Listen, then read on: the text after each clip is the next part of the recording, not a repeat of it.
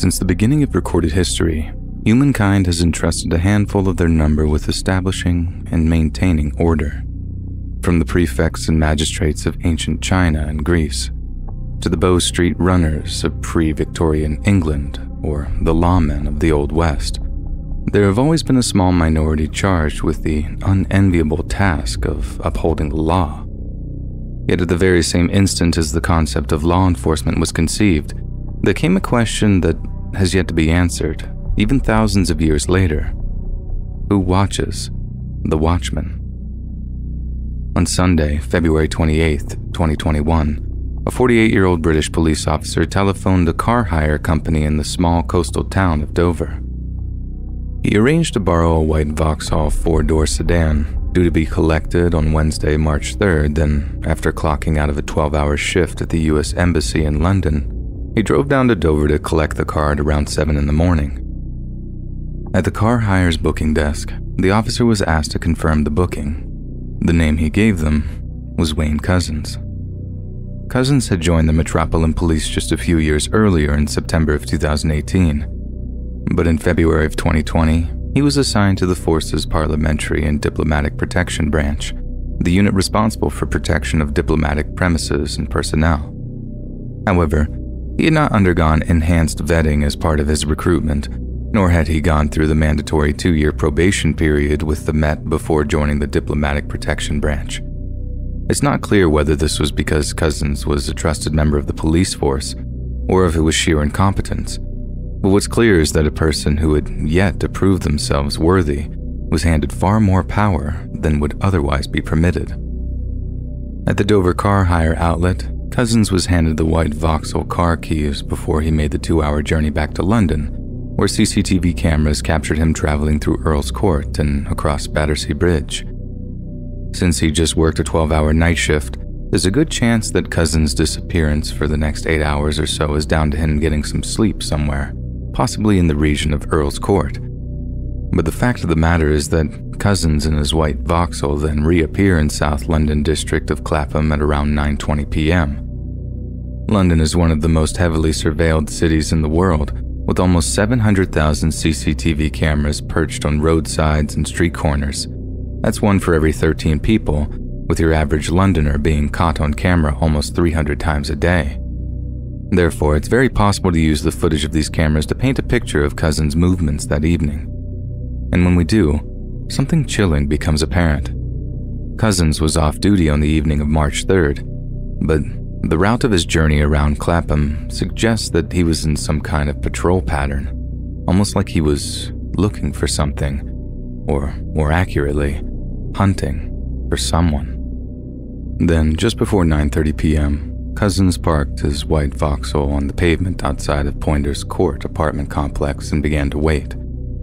Just 4 minutes later, he saw a woman, dressed in a turquoise coat and a beige woolen hat, walking towards his car. Couzens opened his driver's side door, climbed out, and confronted the woman on why she was out of doors during a strict COVID lockdown. He showed her his warrant card, explained that he was a police officer, then repeated his question.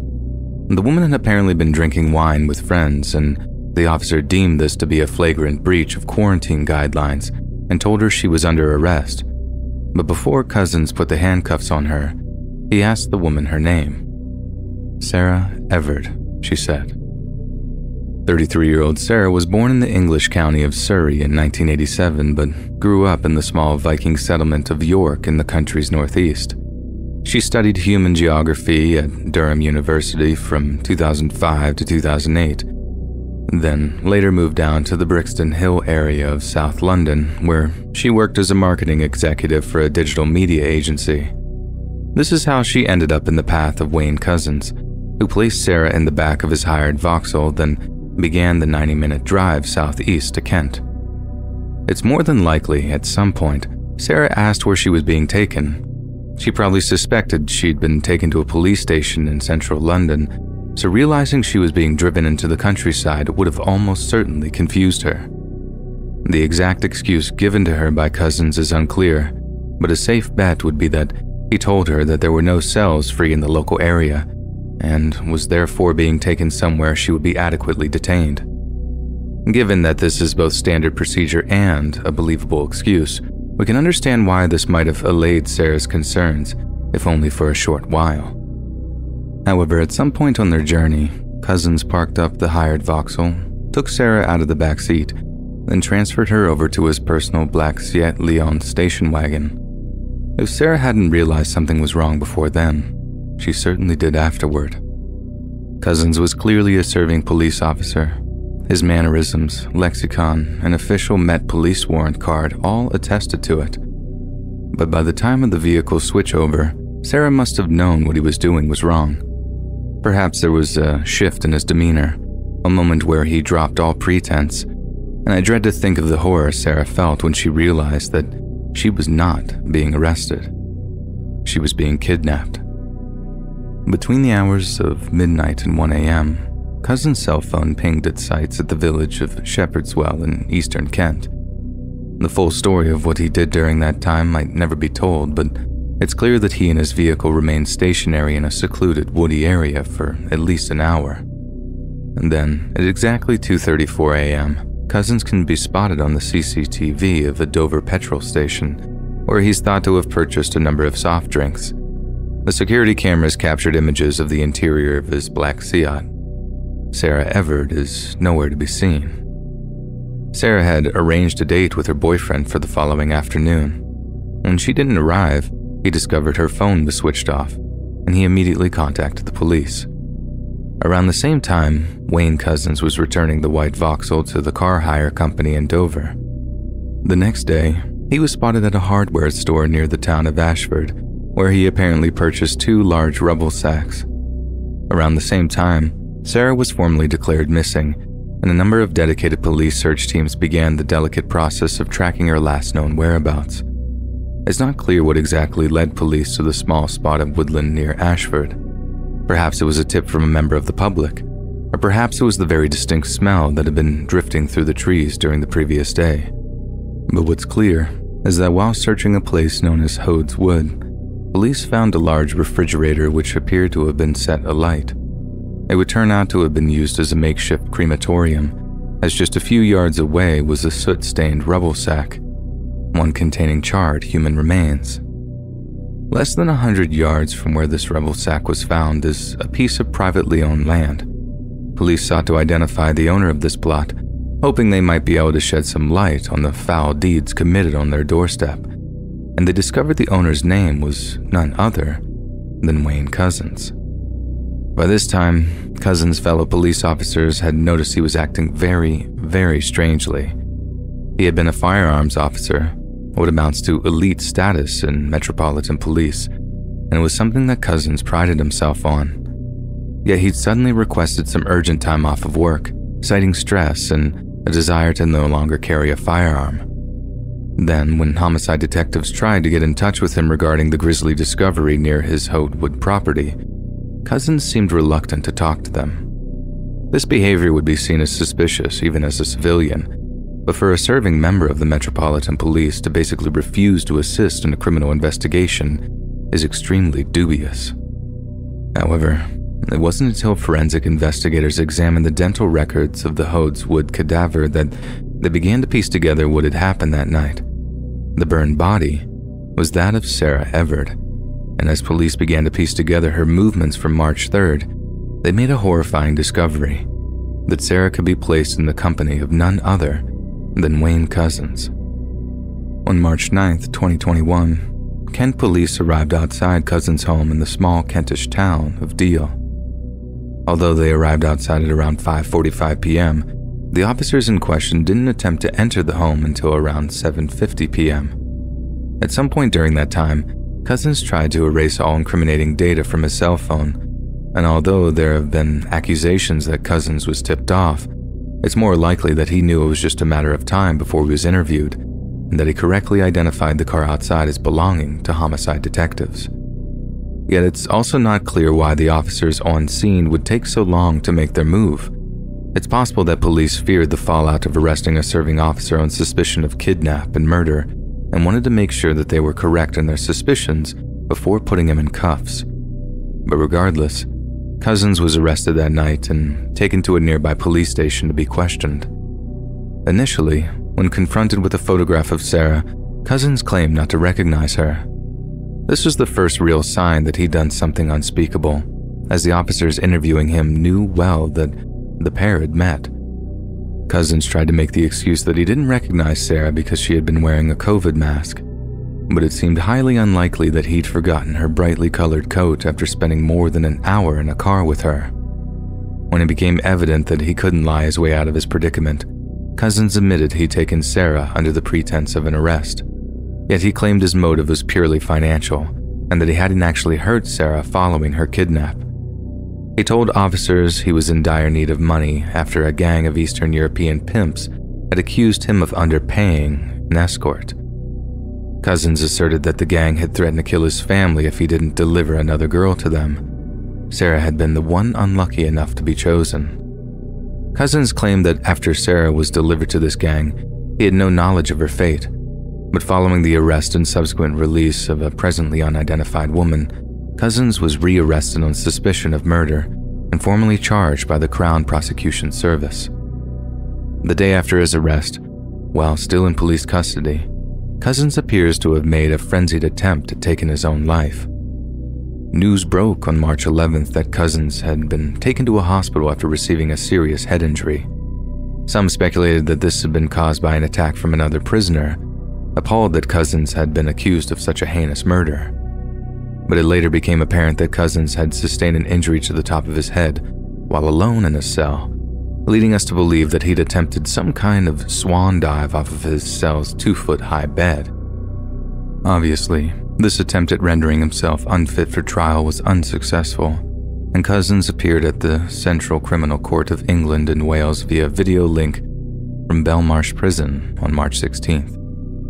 Those in attendance noted the rather painful-looking wound on Cousins' head and observed that the man himself appeared to be in very poor health. When it was confirmed that Cousins was of sound mind and fit to stand trial, he pled guilty to the kidnap, violation, and murder of Sarah Everard. Speaking outside the courtroom, the commissioner of the Metropolitan Police stated that she felt sickened, angered, and devastated by the killing.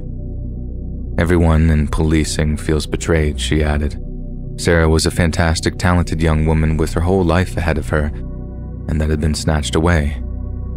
Jim Sturman, Cousins' barrister, asked the presiding judge to consider a sentence that would allow his client parole in around 30 years. This judge then publicly stated that he had considered the request, but had still decided on what's known as a whole life tariff, a rare instance in the British legal system where a person is sent to prison without the possibility of parole. The judge added that his decision was influenced by the fact that Cousins abused his power as a police officer to detain Everard, stating that it was the vital factor which in my view makes the seriousness of this case exceptionally high. Never was a truer word spoken. When those we trust to protect us are the ones kidnapping, violating, and killing us, it makes a sick joke of the very concept of guardianship.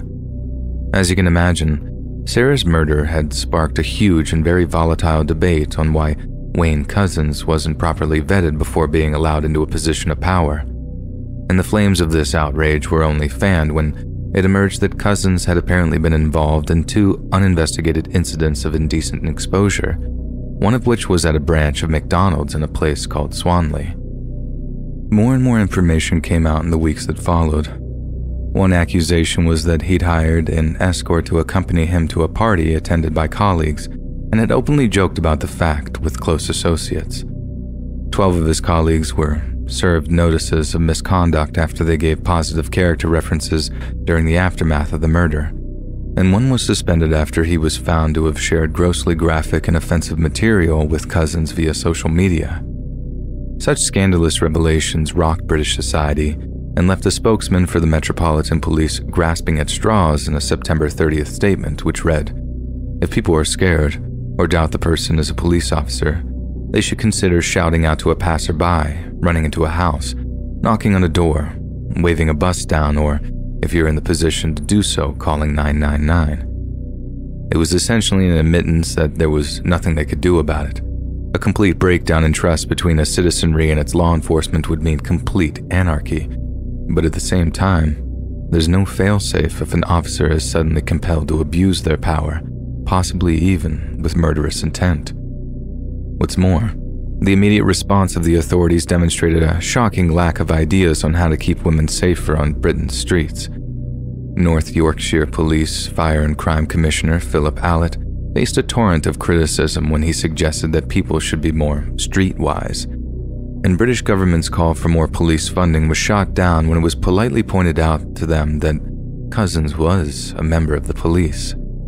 On October 4th, the head of the Metropolitan Police announced that there'd be a full review of professional standards, telling the press, "We will look at our training, leadership, and standards of behavior and examine cases where officers have to let the public down. We'll also reevaluate our leadership on standards, corruption, misconduct, and how the Met responds when things go wrong." But talk is cheap, and in the wake of such a horrifying tragedy, the public wants action. People from a variety of backgrounds seek to become police officers, and it's a comfort to think that the majority wish to do so as a means of making the world a better place. But what's also clear is that there are those who abuse their power, either out of callousness or outright malice. And the horrifying truth is that there are some that seek to infiltrate the very same institutions designed to protect us in order to terrorize us. They are the wolves who don sheep's clothing, the monsters who wear masks of men. And as much as more should be done to ensure the power is never entrusted to them, we will never be completely, entirely safe. It's a bitter pill to swallow, but the world will always be a frightening and dangerous place, one in which we must ask ourselves, who watches the watchman?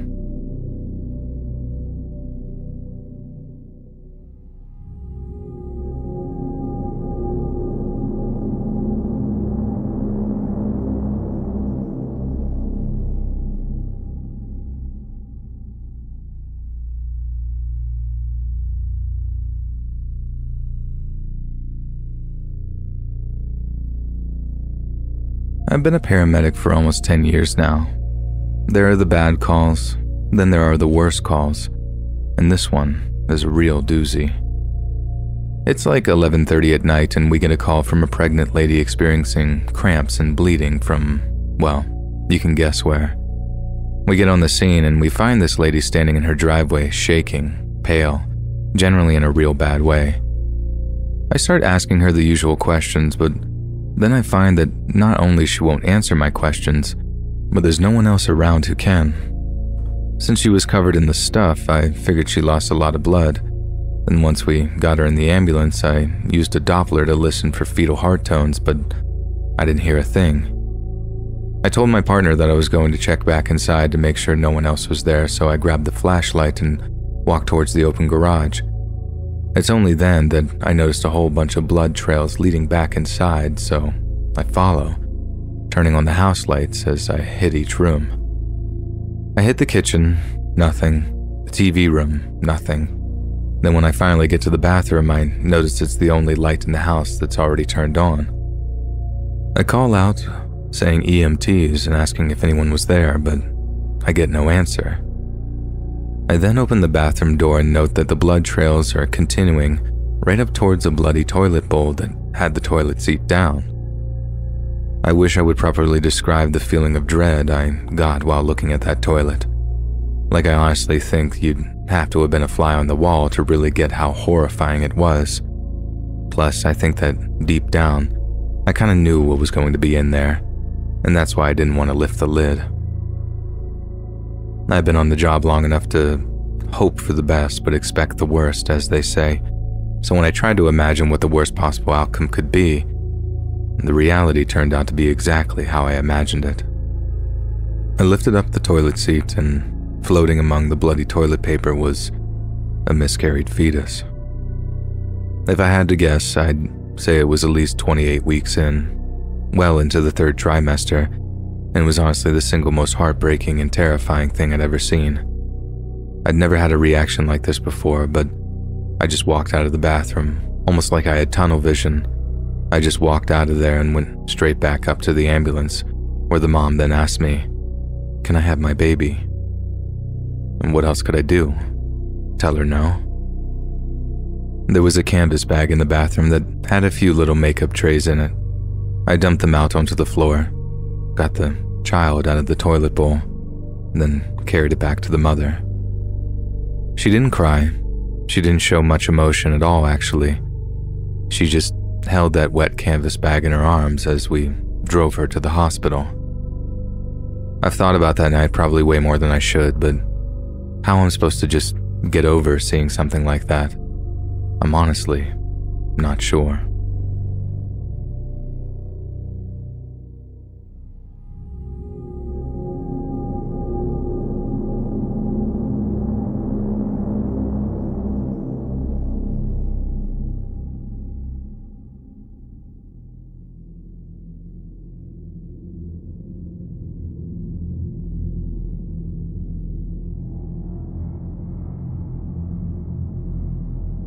As crazy as this sounds, for about 6 months back in the mid-90s, I was the only paramedic in our Tri-County area. This area covered 2 interstates and a bunch of different highways here in western Ohio. And let me tell you, that fall and winter almost killed me.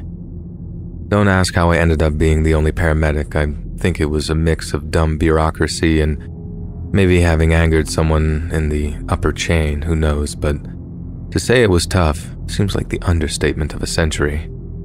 One incident happened about 8 miles from home. 2 teenage girls lost control of their car and hit a power line, which then collapsed on them, pinning them in the car. Apparently, there were serious injuries. They were conscious and coherent, but the power line was live, and for whatever reason, the power company couldn't just turn off the juice. So we first responders were forbidden from attempting to help until they could get the situation resolved. In the end, we had some local civilian farmer offer to bring his backhoe to remove the pole himself, but both girls died before we could successfully free them, more or less in front of our eyes while we tried to reassure them. Those can be the toughest kind of calls, when some nonsense gets in the way and causes death that just didn't have to happen. Another time I saw a driver of a truck, one that had gotten hit by a train, literally cough his lungs out of his mouth after his rib cage was almost completely crushed and shredded. I called the guy on scene. Then not even an hour later, there was a huge motorcycle accident on the interstate when a group of 4 bikers riding in loose formation had attempted to pass an 18-wheeler. I guess they didn't pass far enough away from it and the driver just didn't see them or whatever. I think one of them got drawn in towards the truck, maybe overcompensated by veering the opposite way, and crashed into one of his buddies. Then, when that guy was thrown off of his bike, he managed to get himself caught on either a foot peg or a brake lever and was, and I quote the coroner here when I say this, he was unzipped from his ankle to his armpit like a onesie. The straw that broke the camel's back and had me threatening to quit unless I got some backup was an 8-year-old boy that had drowned in his family's frog pond. I got there, pulled the kid out, then immediately started resuscitation efforts, but like so many others, I was just too late on the scene. So many lives could have been saved that winter if there had just been 1 or 2 extra bodies. I'm still mad about it, even today.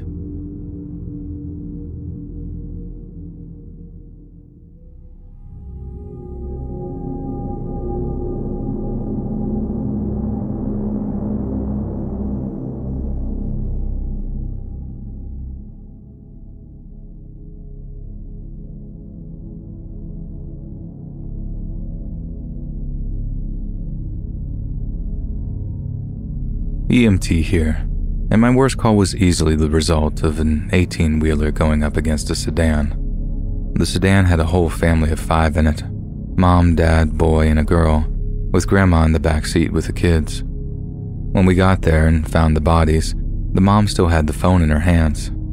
Can you believe that? She caused the whole accident by texting and driving, eyes glued to her phone and not noticing the huge sweeping curve in the road. They went head-on, driver to driver, and I don't think either of them had time to touch the brakes. My partner arrived about 4 or 5 minutes before me. The first thing I saw upon arrival was him, red-faced and weeping, carrying what used to be the body of a toddler-aged kid away from the car. You could barely tell what you were looking at until you saw the kid's relatively untouched leg and foot. Otherwise, I swear to you, you could have mistaken that poor kid for roadkill. I approached what remained of the vehicle's passenger side, and there was blood, hunks of flesh and brain matter just splattered all over the interior. It looked more like they'd exploded inside the car instead of being hit by something. The mom, who had been driving, was in several different pieces. Completely severed arm, the one holding the phone, still trapped between the steering wheel and the mess of twisted metal that used to be their hood and engine. Grandma was pinned behind her, broken neck, broken back, internally decapitated. This is basically when the spinal column separates entirely from the skull base, the mother of all broken necks. The lights are on, but no one's home.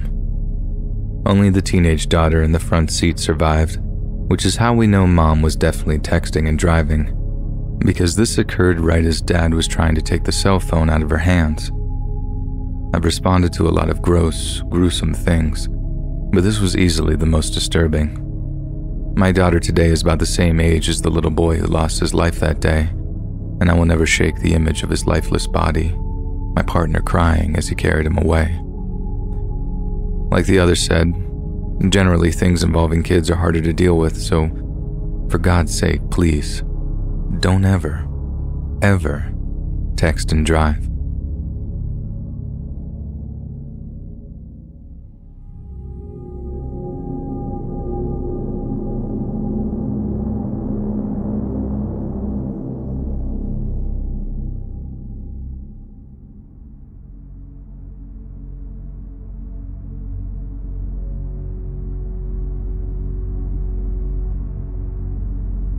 I'm a retired EMT, and these are some of the worst calls I got in my 18 years on the job.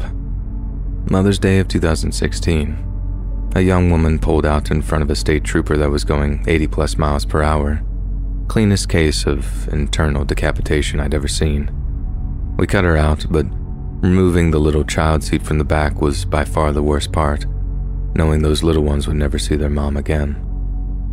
An hour later, we got yet another call for a traffic accident, one where a car hit a pole with a person ejected.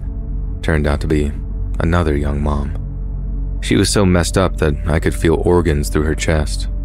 Called it on scene. Some days you're just not as strong as others, and the things that make you snap can sometimes be unexpected.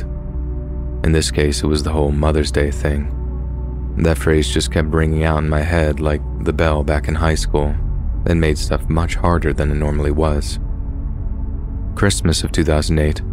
Guy in his mid-30s with pancreatic cancer. He was at home. Nice part of town, too.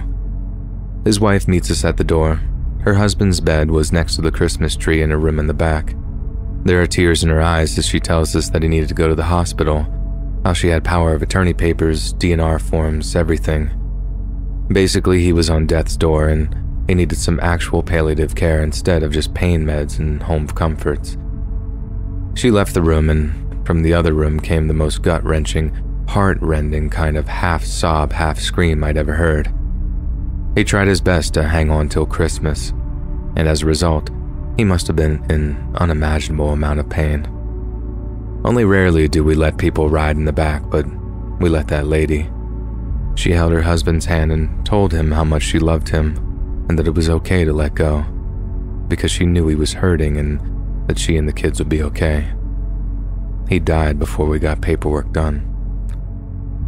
I know this one is probably more sad than anything else, but seeing how that guy looked in his final days, how he clung to life through sheer force of will, that one stuck with me for quite some time after.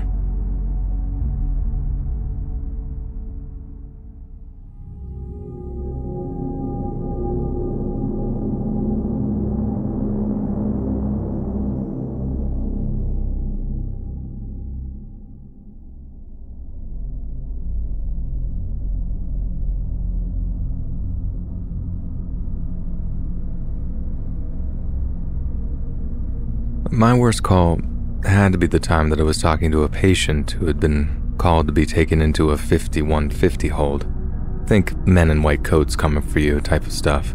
For a 24-hour psych evaluation by the local police department. The guy was huge. Would have made a great defensive lineman, but he was holding a small Hello Kitty flip phone, just a cheap plastic toy, and crying about his daughter. The juxtaposition is something I've never forgotten. When I got to explaining what we would be doing, which admittedly is very unpleasant and may well involve being involuntary administered medication, he started to get this look about him. I can't quite put into words how frightening it was to see a grown man put on the expression of a frightened child. It was like he really was just a little kid, trapped in the body of a heavyweight boxer. I think that's what gave everyone the impression that the guy wasn't violent. So when the guy reaches into his plaid jacket he was wearing and pulls out this little Taurus 22, I thought to myself, my God, this is it. I'm about to be murdered by an upset man-child. It sounds messed up in retrospect, but the feeling of relief I felt when he stopped, put the gun in his mouth and pulled the trigger, I just remember saying thank God out loud. It was one of the worst of all possible outcomes, but it wasn't the worst. Not for me anyway. In which case, something tragic became something to weirdly celebrate. That feeling didn't last long though. Not when I realized that I had gotten a mouthful of brain and skull ricocheted from the cargo container he was leaning against. That flip phone he had is just stuck in my head. How red the blood looked against it, and how many times it sang its two-tone song after the guy was dead. I also remember the smell of puke on his plaid jacket and not knowing where it came from. Weird little details, I guess. It was not as chaotic as most of my scenes. PD had 2 vehicles on scene. It was away from any busy streets, no interfering passerbys either. They were good folks, all of them, but someone dropped the ball on that one, and it almost cost me my life.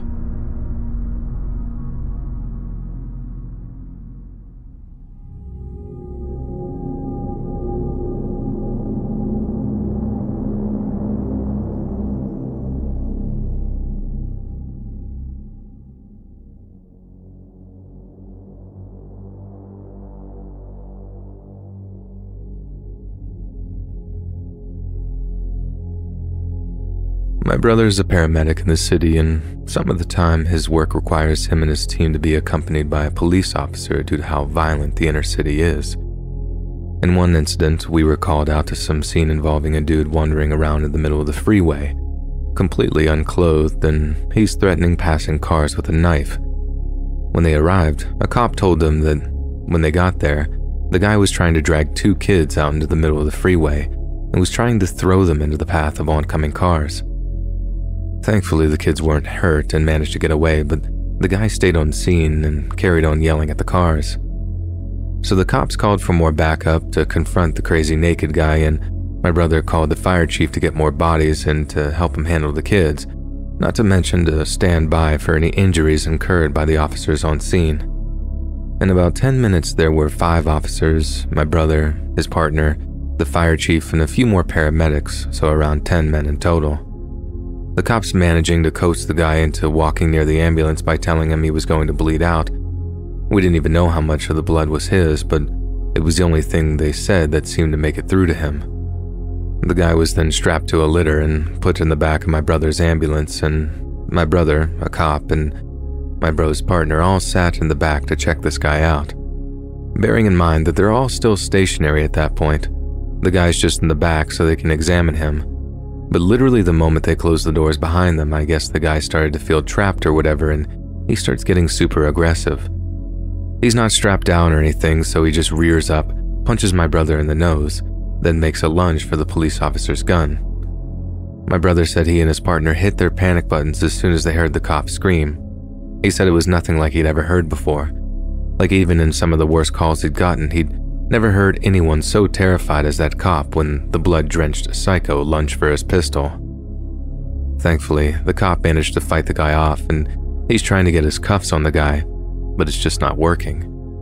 My brother said the cop had at least 50 pounds on the guy and was at least a few inches taller too, but the guy was either so frenzied or methed up that it was seriously touch and go for a while as to who was going to come out on top. My brother and his partner actually had to get involved, or they might have all been shot to death in the back of their own ambulance. Then suddenly, the back doors fly open, And there's all the other cops who then just pounce on the guy, and only then, with like 10 dudes on this guy, only then were they able to actually get him restrained. Somehow in all the chaos, the psycho managed to give our fire chief the old right there Fred with the handcuffs, and oh my god was that a nasty wound. Hit him right in the mouth, broke a few teeth, and split his lip almost right down to the frenum. My brother said he had a few really bad calls during his time, but only one where he thought he might actually lose his own life.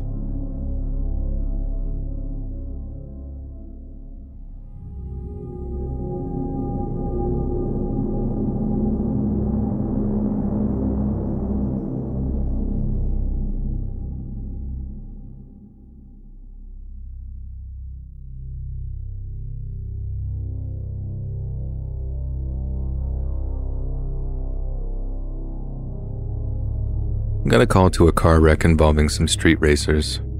Two groups of teenagers in Mustangs both decided to basically drag race each other down the highway at like 1 a.m. One of the cars ended up losing control as they were doing like a buck and change, smashes into the other, sending the other off into some trees. Somehow those guys just survived with cuts and bruises, but the other car, that thing went over the guardrail median and careened right into a Jeep coming the other way, and both caught fire. We got on scene and found the now extinguished burnt mess of the wreck. The passengers of the unluckier Mustang were nothing more than, I don't know how to describe it, hunks of charcoal. No bodily or facial recognition whatsoever, just like a big black ashy Cheeto, shapes that used to be people. The driver of the Jeep was severed in half, torso thrown out of the driver's side window, legs still by the pedals, and organs everywhere in the seat. Worst part about that is that it looked like they tried to crawl around for a minute, like they didn't even know that they were dead yet. He was just minding his own business too. Died because some kids decided to be idiots, then his life was over in a split second. That's probably the worst thing about the job. You just get this daily reminder of how fragile people really are.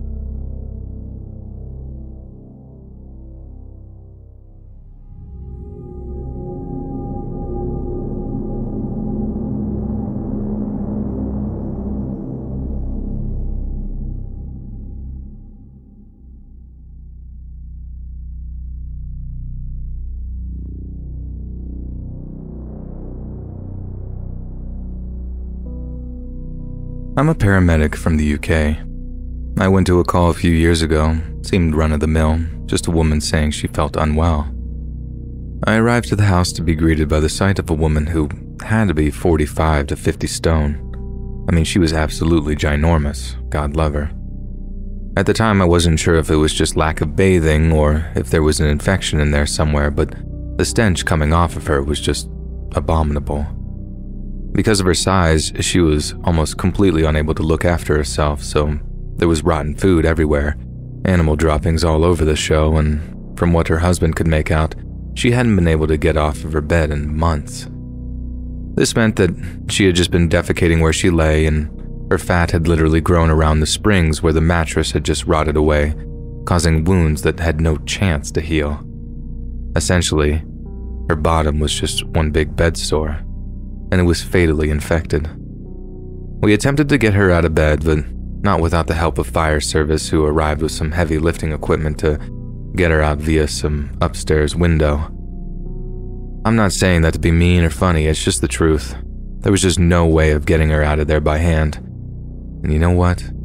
It didn't work, or rather, the firemen weren't sure that they could get her out without her falling or the bed breaking, so in the end, a handful of nurses had to travel out to us just to make her comfortable.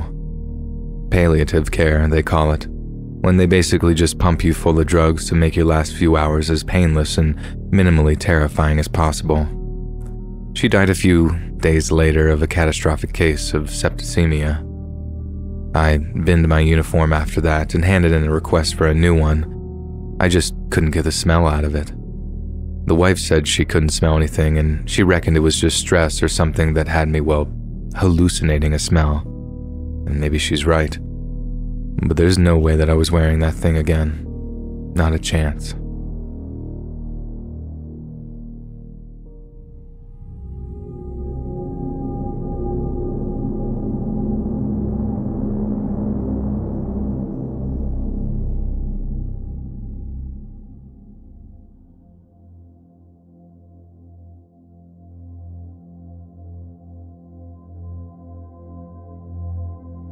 My flatmate is a paramedic. Saw this thread, so I asked her what the worst thing she's ever seen. Kinda wish I hadn't asked, to be honest, but here's what she said. She got called out to the home of a disabled couple who both used electric wheelchairs.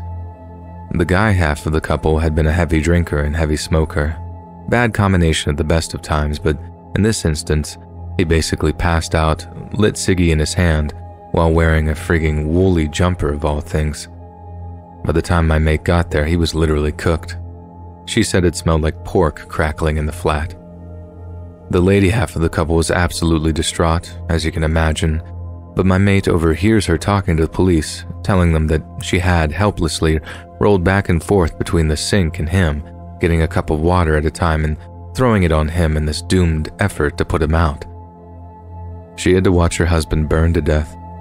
She had to listen to him screaming. I literally can't think of anything worse than that. Like I said, I really wish I hadn't asked my flatmate about this now.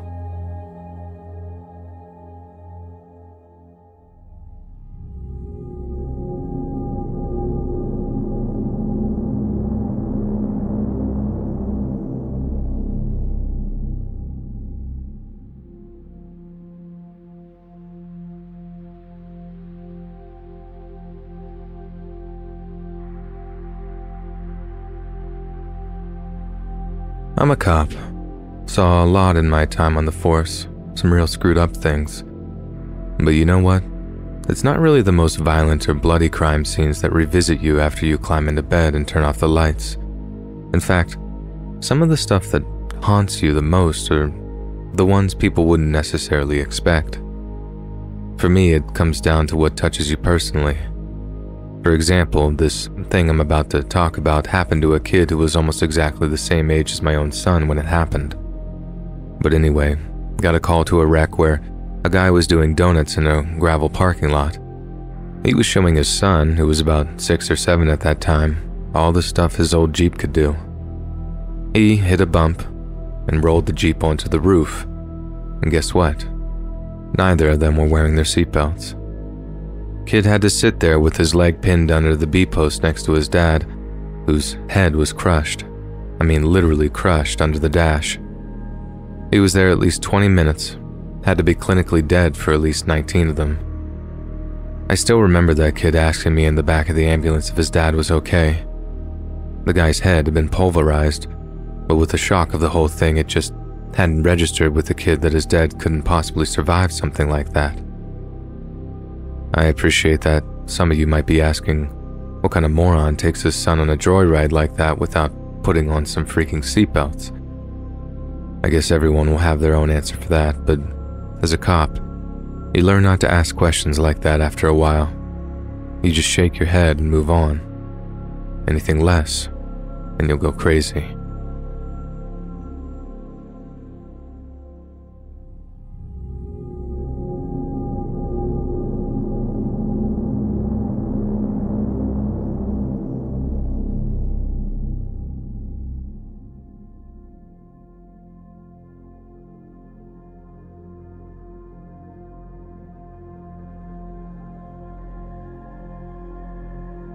I was a volunteer firefighter EMT for a while when I was in college.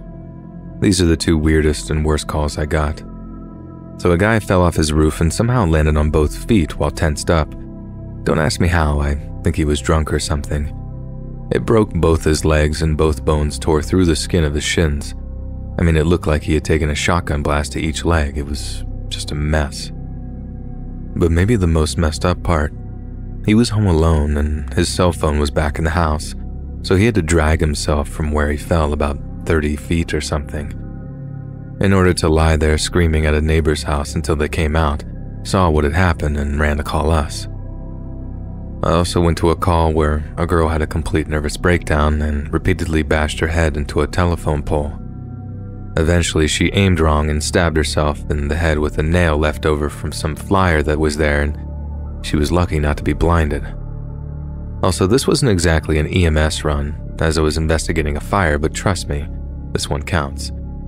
I had a scene where one girl had asked her roommate to watch her dog for the weekend. The roommate got tired of the dog barking, locked him in a room with a lit Yankee candle, which The dog then proceeded to knock over. The fire department didn't take the dog's corpse away, insisting it was animal control's job. So when I got there a week later, after a week of 90 to 100 degree temperatures, the dog had basically decomposed into the floor. It was the most disgusting thing I'd ever smelled. There really is nothing else like the smell of hot death.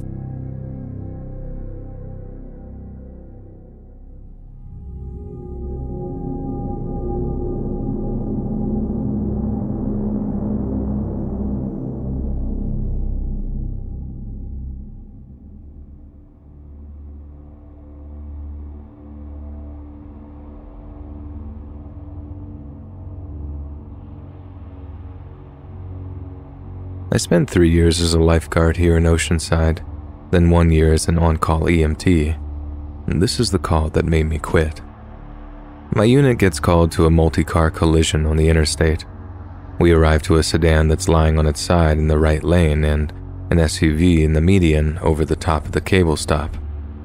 I immediately spot 2 men and 1 woman walking around with what seem to be minor scrapes and bruises, but the woman is completely hysterical. The men are trying to calm her, but she's totally inconsolable. Fire rescue was working on the SUV, and when it rolled, it landed on the post, perfectly impaling the center car seat. The woman's 5-year-old daughter had been sitting right there in a car seat, with her 7-year-old brother next to her. The girl just got mushed, and the other kid was barely hanging in there, trapped inside the wreck.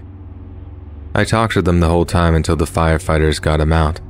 But when they did, because of the tension on the cables, the kid was basically sliced in half. Didn't make it even 20 feet to the ambulance before they died in his arms. I never felt a sense of dread going to work until after that. You take certain things in stride going into that line of work, but I guess some people are just better at processing the darker stuff than I am. Because after that, I think I just psyched myself out.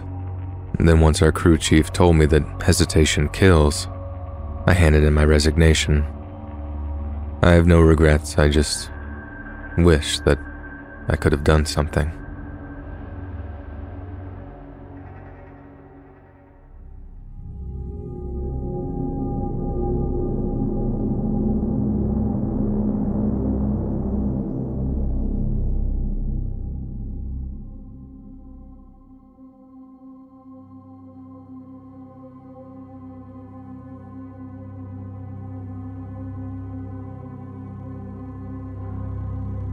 Like some of the other commenters in this thread, I'm not strictly fire department or EMT, but I do have first responder training in a forestry industry environment.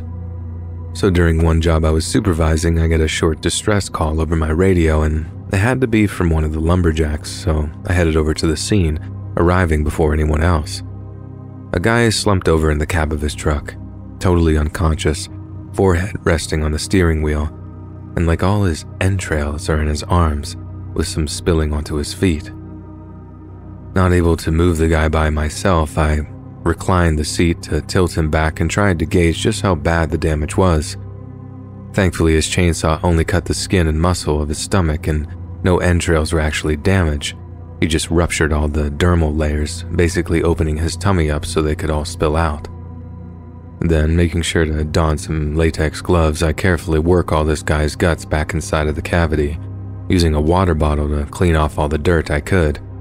Then I used clean gauze, a clear plastic grocery bag, thank God for that thing, and some duct tape to basically create a huge dressing which kept him alive until the heli evac arrived to get him out. After all was said and done, I checked the guy's GPS. He walked more than a mile with his own guts in his arms, all the way back to his truck to radio for help. I've told that story in bars all over the country, and sometimes I wonder if he knows how much of a living legend he truly is.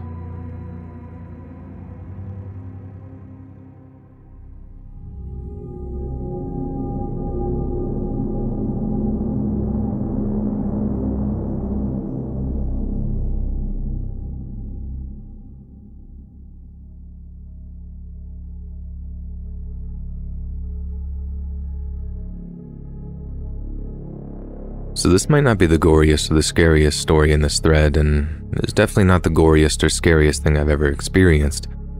but it's definitely the most bizarre, so it's one of those incidents that sticks with me the most. This guy decided he wanted to take his own life. So he gets in his SUV, leaves one of the rear windows open, ties this huge metal cable around his neck, like the kind you use in construction, then strings it out of the open window and wraps it around a tree. Then he hits the gas. The truck lurched forward and snap. Internal decapitation. Worst I'd ever seen. Guy's head was almost 180 degrees the wrong way. And of all those sort of scenes and aftermaths I've ever saw, that was the biggest head scratcher. Shotguns are always the worst though. Some are like dismantled skull jigsaw puzzles. You're cleaning up a scene and you see a few teeth connected to a section of jaw, maybe even an eyeball. Always a patch of skull with hair still attached. You have to just detach yourself and pretend it was never a real person, just a movie prop or something. Otherwise, it's just too sad.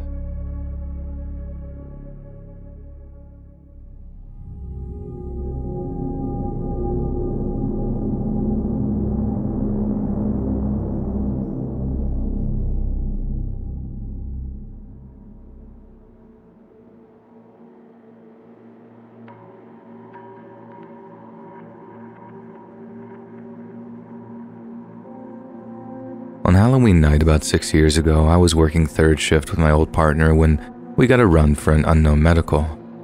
Usually the cops get to this sort of thing before us, plus we had no idea a dead body was involved. So when some security guard walks into the apartment and I just saw her, I got to admit, it gave me quite a scare. There she was, reclined in a lazy boy with her feet up, comfiest corpse I'd ever seen.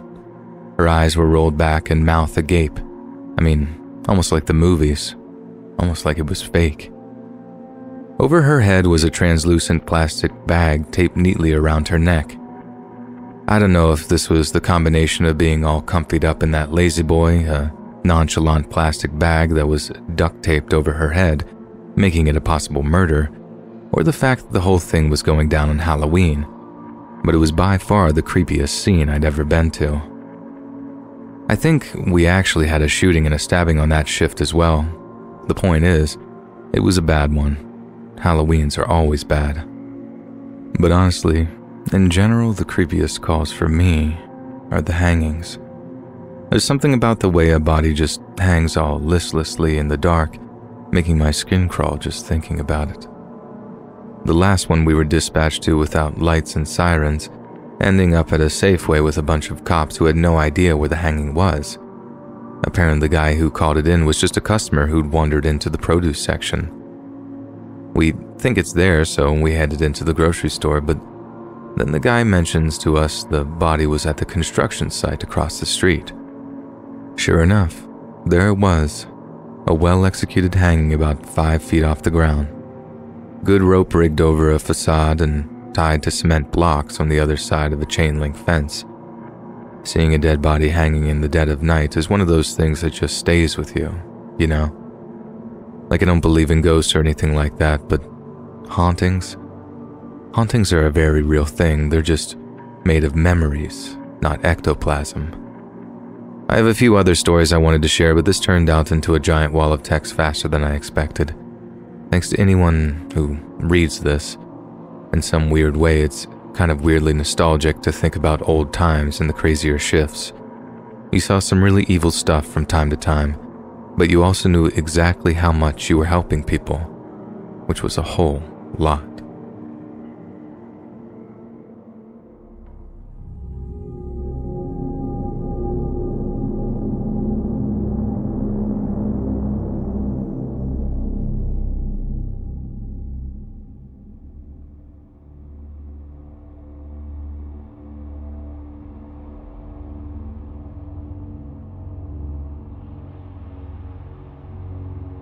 I used to be an EMT. Getting out was probably the happiest day of my life. The worst call I ever ran was a shaken baby. Mom couldn't get her 1-month-old baby to stop crying, so she shook him so hard that it caused critical damage to his brain. Baby went into what we call status epilepticus, which is a non-stop seizure. If this ever happens, call 911 immediately. Don't wait for it to be over like this mom did. It was a fatal mistake. Literally fatal. I'll never forget the filth in that trailer. The smell, human feces, old rotting pizza boxes, cat feces, overwhelming cat urine, ammonia smell, dirty diapers, needles, so many cigarette butts I lost count. It all still haunts me to this day. The little helpless infant writhing in this filth while mom made a Pop-Tart in the midst of the suffering that she caused. That call permanently changed me.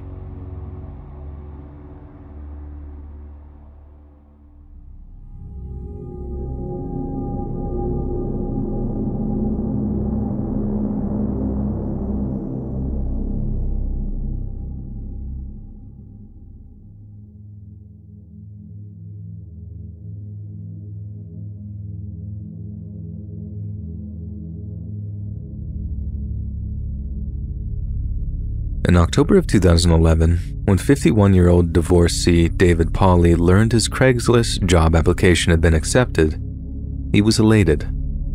For the past few months, he'd been unemployed and was so broke that he'd been forced to sleep on his brother's couch in Norfolk, Virginia.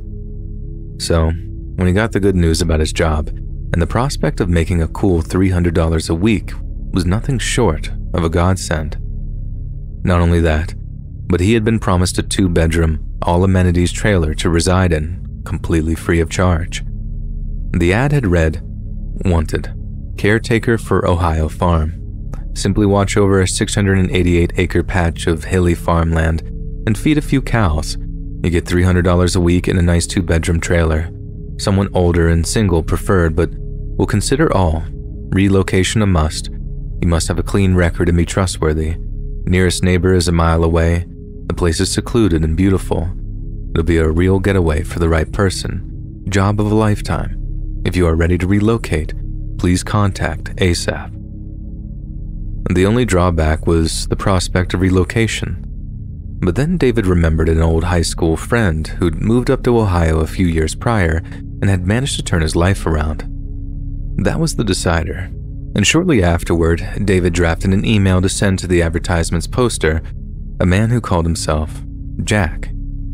A few days later, David received a reply back from Jack saying that he had narrowed his list down to 3 candidates. Shortly after that came the confirmation call. David's older brother, Richard Pauly, remembered how happy he was when the call finally came. He was yelling, "I got it! I got the job," Richard later said. Then he immediately called his buddy of his up in Ohio Mall and started talking a mile a minute.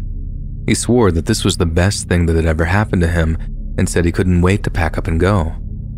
Chris Mall, David's buddy up in Ohio, found himself in tears when he got the news. He's long taken to calling David his brother from another mother and had been deeply concerned for his old friend following what had been a messy, bitter divorce. It was like, maybe this is the turning point, and things are finally going the right way, Mall later said. The 2 friends arranged to meet up during David's first week in Ohio, with Chris promising to help him settle in. After that, all that was left was to pack up his belongings and hit the road. David arrived at the Red Roof Inn in Parkersburg, West Virginia on the night of Saturday, October 22nd, 2011. His journey was almost over, and just before bedding down on the roadside hotel, David called his old friend Chris, who told him to give him a call when he was all settled into his new living quarters. Yet when the next day came and went, Chris hadn't heard back from David, and he began to grow concerned. He contacted David's brother, Richard, who in turn provided him with the landline number for his friend's new employer, the mysterious Jack. To Chris's relief, Jack answered his call to warmly assure him that David had arrived safely at the farm. In fact, he'd only just parted ways with him, and his lack of contact could be explained by the fact that the farm was out of reach of cell phone towers. Jack added that he supposed David hadn't called because he'd been busy familiarizing himself with the vast surrounding farmlands, an excuse which made perfect sense to Chris. Jack then assured him that he'd get David a call as soon as possible, and the men ended the conversation on good terms. When a few more days passed and David still hadn't called, Chris Mall began to worry. He called Jack on his farm's landline again, only to be informed that David had apparently packed all of his things into his truck before taking off for Pennsylvania, apparently to work on a drilling rig for a more generous salary. Again, it was an excuse that made all the sense in the world, but for some reason, it just didn't sit right with Chris. The two men had been best friends since high school, and despite living in different cities and states over the years, they always kept one another informed of their whereabouts. David had been beyond excited to hook up with his old drinking buddy, so the idea that he'd just taken off without a word just seemed odd. Around 2 weeks after Chris Small's last contact with his old friend, he contacted David's twin sister to see if she'd heard from him. He was told that not only had Debbie not heard from David, but she'd been practically glued to her laptop for the past 2 weeks, conducting what amounted to an amateur investigation into her brother's disappearance. She went on to tell Chris that she'd made an incredibly disturbing discovery. She'd discovered that although it was indeed in an isolated area, there was a small town named Cambridge a few hours' drive from Jack's farm. She then poured through articles from the town's news website, the Daily Jeffersonian, only to find something that made her blood run cold. The November 8th headline read, "Man says he was lured here for work, then shot." The article didn't mention the name of the victim, but it did mention that he'd been hired to work on a 688-acre ranch, and that the Noble County Sheriff, Stephen Hanoum, was working day and night to find the perpetrator. Debbie had called the sheriff's office immediately and was waiting patiently to hear back. 5 days before Debbie's call, deputies had been contacted by the shooting victim from the headline she'd read, a man named Scott Davis. Davis told the deputies that he'd seen the ad for the job on Craigslist, but when he'd arrived at the farm, his prospective employers had tried to murder him. Stephen Hanoum was terrified that David Pauly hadn't been so lucky, and so the next day, the sheriff's office called an FBI cybercrime specialist to help them get information about who had written the Craigslist ad. They also sent a crew with a cadaver dog back to the woods where Davis had been shot, just in case the worst had already happened. On the day of the search, one FBI agent recalled what he described as a torrential downpour and how the howling of nearby coyotes gave the search an ominous feel. Shortly before sunset, the search team found a patch of disturbed soil covered with broken twigs. They scraped away some of the dirt with their hands, and they discovered blood seeping from the wet earth. And before long, they unearthed a socked foot. The body was face down, and around one wrist was a corded black leather bracelet with a silver clasp. A police officer contacted David's sister and described the bracelet, and that's how she found out that she'd never see her brother ever again. Next to the site at which David was buried was a second, empty grave, one that had surely been meant for Scott Davis. Just days later, law enforcement was studying security camera footage taken from a roadside diner. In it, they observed Scott Davis meeting a man for breakfast. They knew it was the same man that had offered him the farm job, and possibly the same man that had killed him. Shortly afterward, the FBI cybercrime specialist managed to scrape together enough information from Craigslist to trace the original post's IP address to a small house in Akron, Ohio. When the investigators arrived at the house, the homeowner told them he'd never been on Craigslist in his life, nor did he know anyone named Jack. However, when the FBI agents showed him a picture of the man they believed to be Jack, the homeowner recognized him. He told the agents the man had rented a room from him for $100 a week, and that his name was Ralph Geiger. "Real nice guy," the man reportedly said. "Didn't cuss, didn't smoke, didn't drink, went to church every Sunday." The agents asked if the man had a contact number for this Ralph Geiger, and he did. The same homeowner then called Geiger and kept him on the line as the FBI traced the call. This led the November 16th SWAT raid on the house in Akron, Ohio, yet when their target was detained, they discovered his name wasn't Ralph Geiger, and that in fact Ralph Geiger was already dead. The man they now had in custody was named Richard Beasley, but Beasley hadn't been working alone. Scott Davis had mentioned that Beasley had been in the company of a young man named Brogan. This Brogan turned out to be a junior at the nearby Stowe Monroe Falls High School named Brogan Rafferty. The FBI intercepted Brogan while he was at school, interviewing him in the principal's office while partnered agents searched the boy's home. Brogan later told his mother that before he left school that day, he had found a girl he liked and kissed her, even though her boyfriend was nearby. He had been worried that he'd never see her or anyone else from his high school again. He was right to worry, but not because he'd kissed anyone, because that evening, police arrived with a warrant, and he was promptly arrested. Meanwhile, other FBI agents dug up everything they could on the mysterious Jack. Jack turned out to be none other than Richard Beasley himself. Richard was born in 1959 and raised primarily by his mother, who worked as a secretary at a local high school. He married and had a daughter named Tanya, who was about the same age as Brogan Rafferty, and held down various machinist jobs over the years in between prison spells. He'd done 5 years on burglary charges in Texas and another 7 in a federal prison for a firearms violation. One FBI agent later said that Richard looked like an evil version of Santa, with his wild eyebrows and bushy white beard.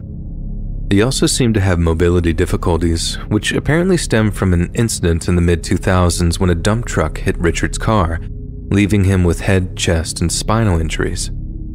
After the accident, Richard told people he'd found God and began to spend a lot of time at a local megachurch known as the Chapel. He also became heavily reliant on opiate-based medications, and his addiction wreaked havoc on what was already a chaotic lifestyle. Acquaintances had described Richard as lazy and a scam artist, but assured police he was relatively harmless and had never once lost his temper in the time they'd known him. But it seems Richard had a dark side, one that he revealed to very few people in his life. Amy Saller, a self-described former crack addict and escort, knew Richard after meeting him at a halfway house. He told me his mission was to save all the girls that are on the streets, she later stated. I pictured him as a savior, somebody that was trying to help me, but he didn't want to help. All he wanted to do was use us. Richard bought cell phones for many of the girls at the halfway house, but instead of using them to touch base and keep them on the right track, Richard essentially became their pimp. He began advertising their services online before driving them to meet John's. Amy added that Richard would do anything in his power to keep the girls at the house, including having them relapse on their addictions just to keep them pliant. Amy said that although she never saw Beasley get violent, all the girls feared him. He was a manipulator, a man who implied violence, and although he generally kept his cool, they knew he was perfectly capable of inflicting serious harm. In early 2011, Richard was arrested in Ohio on narcotics charges. While he was locked up, investigators began building an additional case against him, but when he was released on bond in mid-July, he went on the run from the law. Richard desperately needed to disappear, and when he realized his ticket was to assume a new identity, his deep-seated predatory nature had him coming up with a deeply sinister plan. Instead of vulnerable young women, he would target vulnerable older men with so few connections to the world around them that once he'd robbed them of their lives, he could rob them of their names. 1 week after arresting Brogan Rafferty, investigators offered the 16-year-old suspect a deal. If he agreed to testify against Richard Beasley, he would be charged only with complicity to murder. Bizarrely, Brogan would later renege on the deal, but the initial conversation was recorded, and a judge later allowed it to be presented to the jury during his trial. According to Brogan, Richard had been open about the fact that he was on the lam and needed this help to keep him from going back to prison. And the first thing he needed for that was a new identity. Richard began hanging around local homeless shelters, hunting for someone who bore a close resemblance to him. But in the end, he decided that working remotely and anonymously would yield both effective and discreet results. And so, he turned to the internet. Richard presented himself as a wealthy, hands-off but demanding employer who was offering the job of a lifetime. It was the perfect bait in a country that was still very much in the grasp of a grinding recession, and the way his Craigslist ad painted a picture of a cowboy-esque lifestyle led to him receiving literally hundreds of applications. One of these applications was from a man named Ralph Geiger, a 56-year-old man who had recently been down on his luck. He'd also grown up on a farm which he believed made him ideal for the job. Beasley quizzed him on his size and his looks, but we now know that this wasn't so much for the purposes of recognizing him as a potential meeting. It was so Beasley could be sure they bore a resemblance so he could steal his identity. Brogan Rafferty would later claim that he had no idea what was coming and was completely horrified when they drove Geiger out to the same spot in the woods where they would later take David Pauly and Scott Davis, only to shoot him in the back of the head. It was as if somehow I immediately slipped into a dream or something, Rafferty told the FBI, like I had ice in my veins. From then on, Rafferty claimed that he lived in an almost constant state of fear and panic, terrified that Beasley would hurt his family if he told anyone what had happened. FBI agents later found a poem saved to his computer's hard drive. Some of the lines read as follows: "We took him out to the woods on a humid summer's night. The loud crack echoed and I didn't hear the thud. He threw the clothes in a garbage bag along with the personal items. I dug the hole. We put him in with difficulty. They call them stiffs for a reason. We showered him with lime like a satanic baptism. It was like we were excommunicating him from the world. Felt terrible until I threw up. When I got home, I took a hot shower and I prayed that night." While Brogan was trying to process the murder through poetry, Richard Beasley was busy transforming himself into an entirely different person. He dyed his hair brown, then used Ralph Geiger's credentials to rent an apartment, order prescription pain meds, and apply for several machinist jobs. But work no longer suited Richard, and he believed that the murder had gone so smoothly that he could turn it into a career of sorts, preying on other men who'd fallen on hard times. So, he placed yet another job ad up on Craigslist, one that would lead to David Pauly filling up a U-Haul and driving his stuff up to rural Ohio. About the same time he was hitting the road, Richard and Brogan were digging the man's grave. Richard Beasley had firmly believed that no one would come looking for the divorced, lonely middle-aged men whose lives he sought to steal. But not everyone was unloved and unwanted as he, and in the end, it was the love of a twin sister that brought down one of the most monstrous killers who ever stalked the Midwest. In November 2012, a jury convicted Brogan Rafferty of 24 criminal counts, including murder, robbery, and kidnapping. The judge told Rafferty that he had been dealt a lousy hand in life, but that he had embraced the evil and sentenced him to life without parole. The following year, Richard Beasley was also convicted of murder and was sentenced to death. Throughout his trial, he maintained that he was innocent, but for a man who was willing to kill over and over to maintain his freedom, what are just a few more lies on top of a bill for murder?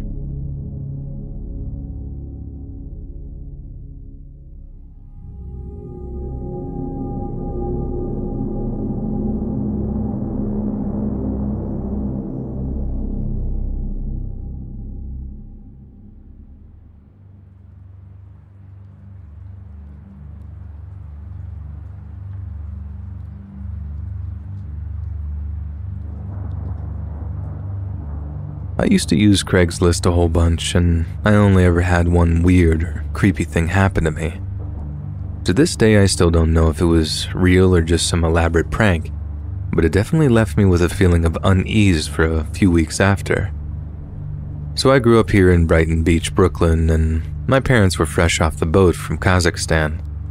I'll give you a minute to make the Borat joke I know you're dying to make, but once it's out of your system, understand that as Kazakhs growing up in Brighton Beach, I grew up hearing a wide variety of Slavic and Central Asian languages. I knew Kazakh from mom and dad. I learned a lot of Russian due to our neighbors. Heck, We even had a Uzbek landlord who lived on the ground floor, and my dad worked with a guy from Turkmenistan who used to sing me old Turkmen nursery rhymes. Needless to say, when it came to being a broke college student at NYU, and I heard people would pay for translation services on Craigslist, I was desperate enough to post an ad. I was surprised how many people needed translation work done, but it was mostly inquiries stemmed from the Russian to English ad I posted in Russian, and only a handful of emails or calls came from people wanting the reverse.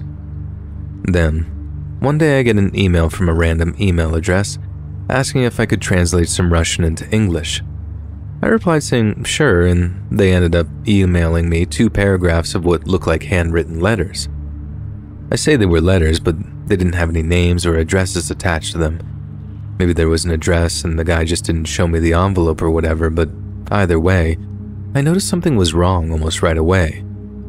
First of all, the paper was filthy. I could barely make out the lettering, but the sender assured me that he'd pay for whatever I could translate. Secondly, although the letters or notes were written in Cyrillic characters, it most definitely wasn't Russian. I told the person it'd take me a few days to get the translation done, making up some lie about being busy with college, but really, I was asking around my neighbors to see if any of them recognized the language. Eventually, a neighbor of mine recognized that the language was Serbian. They didn't speak any Serbian, but they knew enough to recognize it, and more importantly, they knew someone could translate it. I printed out 2 black and white copies of the photos. The lettering was more pronounced that way, then headed over to this old Serbian guy's apartment on Neptune Avenue. The guy was super friendly at first, inviting me in and offering me tea. I accepted, offering him a little box of bundavara, which are Serbian pastries, in return, mainly as a thank you for doing the translation for me. We sit down, he puts on his glasses, I hand him the printouts, and he begins to study them. He stops at one point to point out the obvious, very difficult to read. But as he continues, his happy little expression fades and he begins to look very, very serious.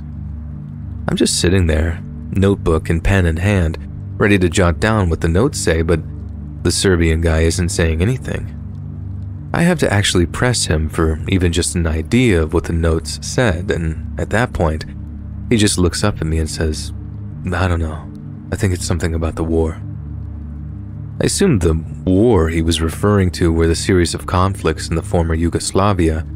These were particularly cruel conflicts that often had an ethnic or religious slant to them, so as soon as he said that, I got a particularly bad feeling in my gut. When the guy had finally stopped reading, he looked at me from over his glasses and asked, "Where did you get this?" I was honest and I told him I'd been sent it as part of a small translation business I ran through Craigslist. But who sent this? I had to tell him I didn't know. The email address was just a Hotmail account, some non-English word, and some numbers for a username, and it wasn't like I pressed my clients for any personal information. All I was interested in was their PayPal ID. The guy began shaking his head. "I don't like this," he said. "This is very bad. Very bad people sent you this, do you understand?" At that point, I was so desperate to know what the notes said that I was just about ready to strangle him, and in the politest way possible, I asked him to cut the nonsense and tell me what he'd read. I wrote all this down, and it's fragmented and the translation might not be the best, but here it goes. In a large house found near Bostahovin, all the phone lines have been cut. No other means of communication. Don't believe the commander if he says we're doing fine. We finished off everyone in Fajr. But everything since then, the situation has been worse and worse. It started after we marched into the hills near Braukovici. During the march, totally disappeared. We sent out a small patrol, but they too stopped answering their radios and we haven't heard from them since. Dragan thinks, afraid, but no one shows it. Found salvation when we came across the house. There were Turks inside and we took them outside. We had to cut off the girl's head to shut her up. The other bodies were still moving when we carried them away and tossed them. So many bullets, more didn't help. We buried them deep, but in the morning the pit had been dug up. They were gone. The Turk fighters here are different. Kolha, they only come at night. It's like they can see in the dark. You must ask command to send everyone they can, Kolha, or I'm afraid we won't live to see the dawn. I remember the chill that ran through the air when the guy stopped talking, and I suddenly understood why he was so agitated after reading through the notes.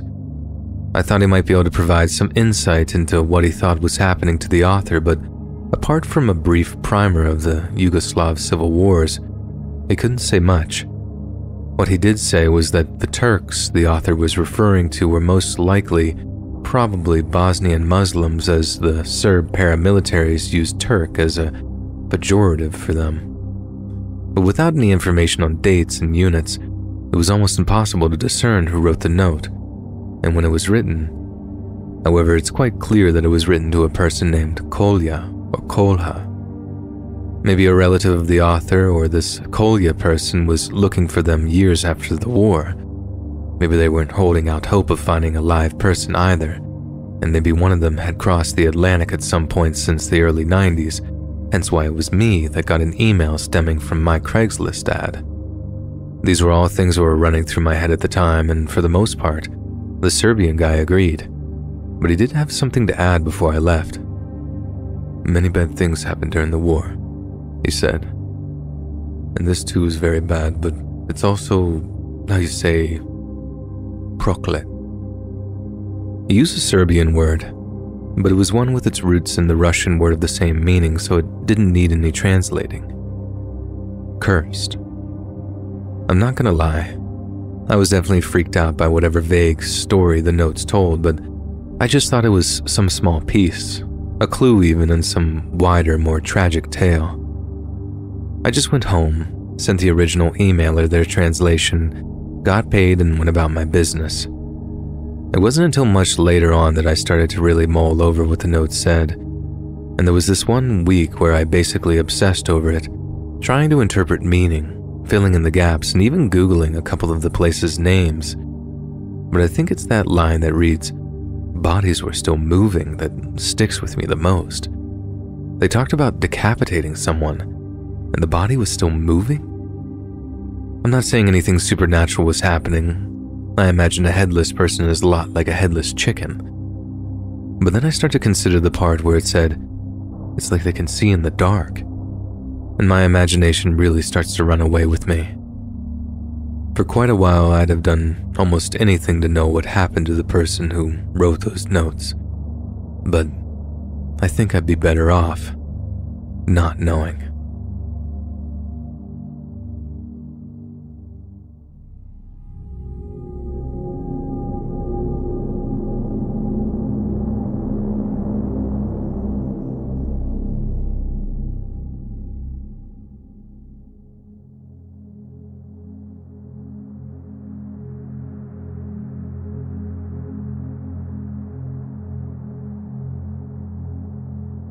There are two main components to the story. One, I used to make money on the side by selling the loot from storage unit auctions on Craigslist. Two, my brother spent some time in prison for almost killing a guy in a car accident while he was under the influence. Part one of the story takes place while my brother was in prison, and part two is the weekend of his release about 6 or 7 months later. Part one. I bought the keys to this one storage unit that had a whole bunch of cool stuff in it.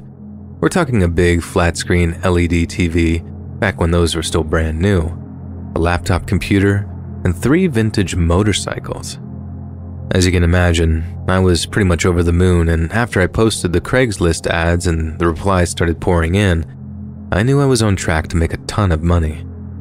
The only trouble was I didn't really have any place to keep the bikes, so much to my wife's anger, I kept one in the garage, one in the TV room, and the smaller dirt bike in the hallway of our house. The only thing that kept her off my back was the promise that they'd fetch us a lot of cash, and in the advertisement I posted on Craigslist, I promised to knock 20% off the total asking price if someone bought all the bikes together, even more if the offer came fast enough. And what do you know? It seemed to work. I got a call a few days later from a guy who was offering cash for all 3 bikes. He could also bring his own bike trailer over to transport them away, which really was the answer to my prayers. So, the guy arranges a trailer, then calls me again one evening to confirm my address. I pass on my details and he says he'll be stopping by in the morning. But during the call, every so often I had to stop giving the address so I could shush my 2-year-old who was apparently still discovering just how loud they could yell. So more than once I had to apologize and start over. The guy looking to buy the bikes seemed like a little annoyed. Like the kind of annoyed when you know someone doesn't have kids of their own. But he still said he'd be over in the morning to pick them up. The next morning comes. I've got the bike all ready to go, but 10 a.m. comes and goes and there's no sign of the buyer. 10:30 a.m. rolls around and there's still no show, so I try giving the guy a call, only to find the phone had been disconnected. He wasn't just ducking me. He didn't try to make an excuse. The phone was just straight up dead. Don't get me wrong, my little Craigslist deals went sideways all the time. People tried to haggle you down at the last minute or simply change their minds, so it wasn't like it was anything out of the ordinary. But a totally disconnected phone line. Very weird, and you can understand why that particular cancel stuck in my mind. Part 2. Like I mentioned previously, about 6 months after this little incident, my brother gets out of prison. As you can probably guess, it was a real intense time for our whole family, especially since he asked to move into my place until we could find a place to stay long term. I told him if he touched a drop of alcohol, he was out on his butt. But other than that, he could stay as long as he wanted. About 2 weeks into his stay, I was having a beer out on the porch after the kids had gone to bed when my brother came out to join me. I was a little apprehensive, thinking he might just be trying to get my guard down so he could ask for a beer or something. But I was just being paranoid, and we had a little heart-to-heart that night, me drinking Paps and him drinking Faygo. We talked about stuff he'd missed, how Mom and Dad really felt about his conviction, but most relevant to this story, we talked about his time in prison. It was a long, meandering conversation that honestly is a little hazy on my part thanks to the beers, but I remember mentioning something about how I felt bad for him, being locked up with all those scumbags. My brother's a jerk, but he's not a bad person. He was torn up after the accident, almost took his own life, and he took his jail time on the chin because he knew he deserved it. I just hated the idea of him being locked up with actual evil people, people that might hurt him, manipulate him, or coach him into being an actual criminal and not just some idiot who liked to drink too much. His reply kind of caught me off guard for a second because instead of telling me some story about talking to murderers or bank robbers, he says something like, "There's actually some pretty good guys in there, you'd be surprised." I guess maybe I would. I mean, my brother ended up inside. All he made was one dumb but dangerous mistake. But still, I just guffawed and told him to give me one credible example. Then, I swear to God, he starts telling me this story about this biker guy he'd shared a cell with for a few months. He wasn't just any old biker dude either. He was president of the local chapter of quite a well-known one-percenter club. Not the kind of guy you want to mess around with, but apparently also a man with a code. He once told my brother a story about how one of his associates found a guy selling a bunch of motorcycles. He planned to get the guy's address, roll up in the middle of the night, kill the guy selling them, then steal the bikes. The only reason they called the job off was because the associate had heard kids on the other end when he was talking to the seller on the phone. It took a minute for the penny to drop, but I remember interrupting my brother to ask where they'd seen the bikes advertised, and when he said online, I swear my heart rate went into overdrive for a second. I threw out a flurry of questions, asking him what website, what models the bikes were, where their prospective victims could have been located. My brother didn't have any answers to these questions, just a few vague answers before he hit me with a question of his own. I just straight up told him I thought the biker's mark was me, and I told him all about the bikes I'd won in the unit auction, how the buyers seemed to just drop off the face of the earth. To this day, I'm convinced it was me, and that the only thing that kept me and my family safe were the wails of my toddler. My brother doesn't seem to think that was the case and insisted that the bikers only targeted other bikers, kind of like the way the mafia only kill and rob other mafia guys. But I'm not so sure. Like I said, even these days I have this feeling in my gut that screams, "You dodged a bullet." I was always told that having kids would change my life. They just didn't tell me that it'd save my life at some point too.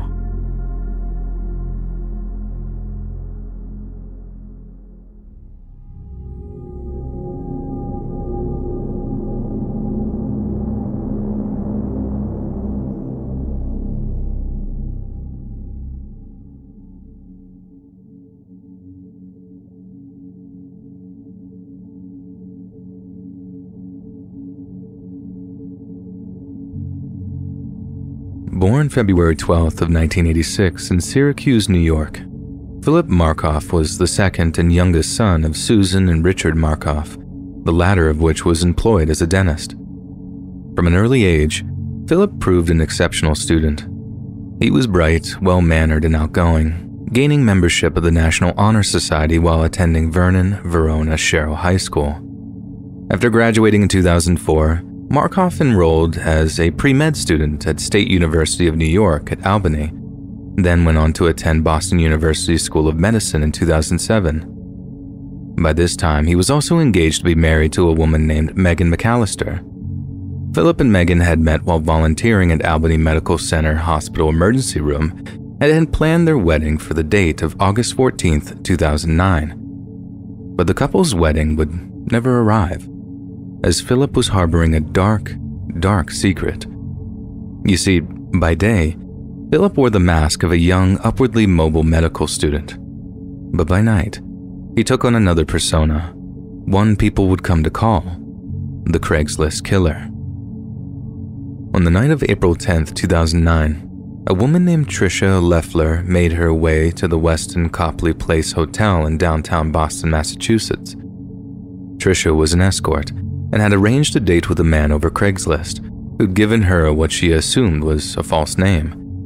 But fake or not, that name was her ticket to a room on the 3rd floor of the hotel, where a man had promised her a generous amount for a night of her company. She later said that he seemed genuine, a little skittish perhaps, but nothing out of the ordinary for a first-timer. But when she knocked on the hotel room door and the man welcomed her inside, he proved to have a very different kind of fun in mind. Tricia remembered being told, "Don't look at me," as soon as they were alone. She then felt what turned out to be the barrel of a handgun being shoved in the back of her head before the man forced her to her knees. When he did so, she believed she was going to be killed. But when she felt him securing her hands behind her back with electrical tape, it seemed he had something even worse in store for her before the end. Luckily for Tricia was relatively unharmed, as all her John cared to do that night was rob her of her valuables. But Tricia was no novice. She'd been robbed before, only this time, it was different. She later told police that unlike previous robberies, this perpetrator had seemed to take their time over the affair. He was obviously new to armed robberies, but she added that he exuded a sense of gratification while he restrained her, almost like he was getting off on the sickening power dynamic. She was later found bound and gagged on the hotel room floor by terrified housekeeping staff, who immediately alerted the Boston Police Department. 25-year-old Jaleesa Brisman was a young model who lived in New York City, but her career had her taking trips all over the country. Most were legitimate modeling jobs, some were slightly less than wholesome. She used to tell me she would do these topless or bikini parties all over the country, said friend and photographer 34-year-old Matthew Terhune. They would pay her $1,000 to go to these really expensive parties and give drinks or pass out food. But she never said anything about being a call girl or an escort. When we questioned her about whether there was anything shady, she said, "Oh no, that's gross." Regardless of her reasons, Jaleesa's work brought her to the Boston Marriott Copley Place on the night of April 14th, 2009, and it would prove to be her last night on Earth. Much like Tricia Leffler, Jaleesa had been given the false name of Andy, but it's likely she understood the need for discretion and headed up to the hotel room without a thought. But unlike the incident with Tricia, there seemed to be something Jaleesa didn't like about the man she saw when he opened the hotel room. Perhaps he looked different from a picture he'd shown her, or perhaps it was because he was holding a pistol in his hand. Security cameras later showed that Jaleesa had attempted to run, but had been dragged back into the room by the man inside. She was later found by housekeeping, but unlike Tricia Leffler, she was a bloody, lifeless mess, lying in a pool of her own blood on the carpet. Her attacker had dragged her into the room where she had apparently continued to resist him, enough for him to strike her with the base of his pistol.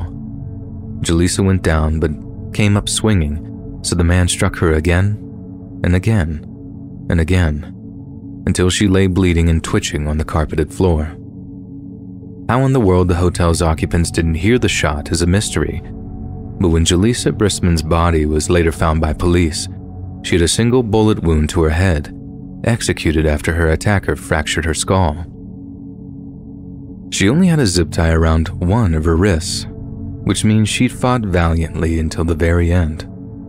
In the hours that followed, Boston PD homicide detectives found themselves poring over the Marriott's security camera footage when one of them noticed someone familiar. It was a man who looked remarkably similar to the suspect of their Westin hotel robbery of just a few days prior. Naturally, the police became very interested in apprehending the suspect before he could strike again. If he'd escalated from robbery to murder so quickly, there's no telling what havoc he might wreak in the near future.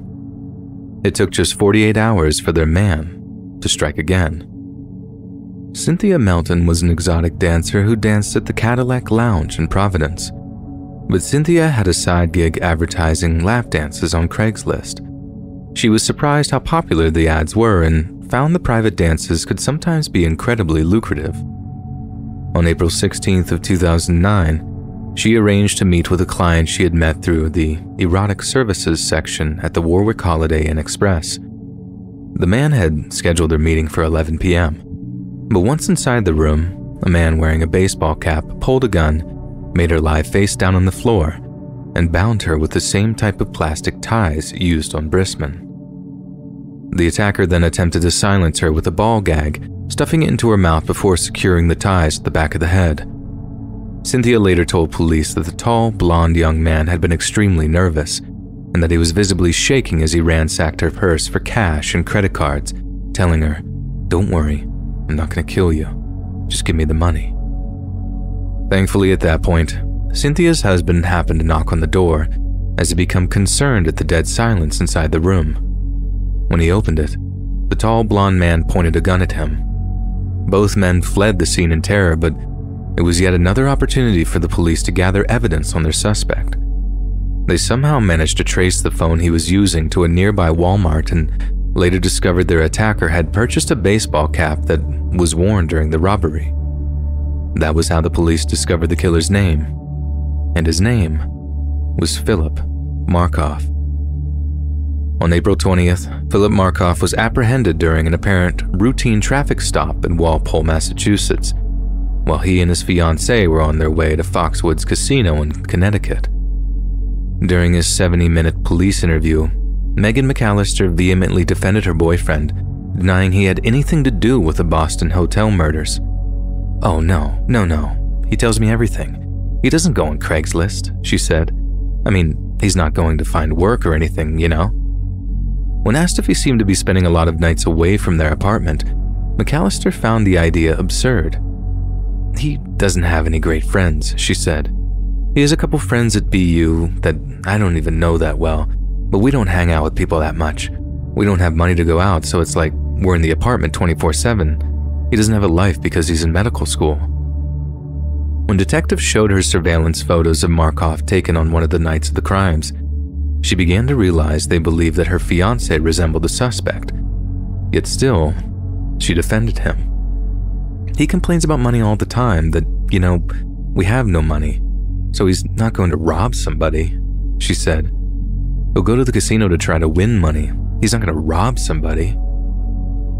Markoff also denied being the Craigslist killer, but by then, police had tracked emails he had sent Brisbane to his Quincy apartment, and one of his victims had identified him from a picture. When police took him in for questioning that day, he was so arrogant that he was wearing the shoes he wore the night of Brisbane's killing, with her blood still splattered on them. Detectives asked if he had been at any downtown hotels in recent weeks, if perhaps he might have been meeting with women behind his fiance's back and was too ashamed to admit it. Sometimes, Philip, when things like this happen, cheating I mean, it's a pretty ugly situation. Detective Dennis Harris is reported to have said, "We don't mean them to happen. It doesn't make you a bad person, but it only makes things worse if you lie about it."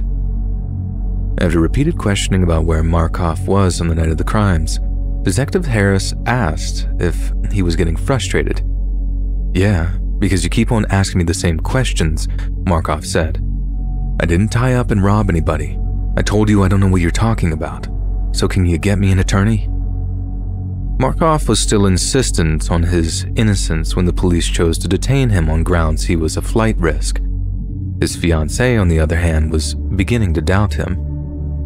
"Is there any reason for me to be, scared to go home with this person?" she asked. "Do you have any reason to fear him?" one of the detectives replied. Megan told him no, that she wasn't scared of Markoff. But what we also know is that she didn't go back to their Quincy apartments that evening, instead heading back to her native New Jersey to be with her parents. Clearly, she knew something terrible had happened, something Markoff wasn't innocent of. On April 21st, when Markoff was arraigned in the case of Brisbane's murder, the prosecutor stated that a semi-automatic handgun, wrist restraints, and duct tape had been found in Markoff's apartment, all of which matched the varieties used at the crime scenes.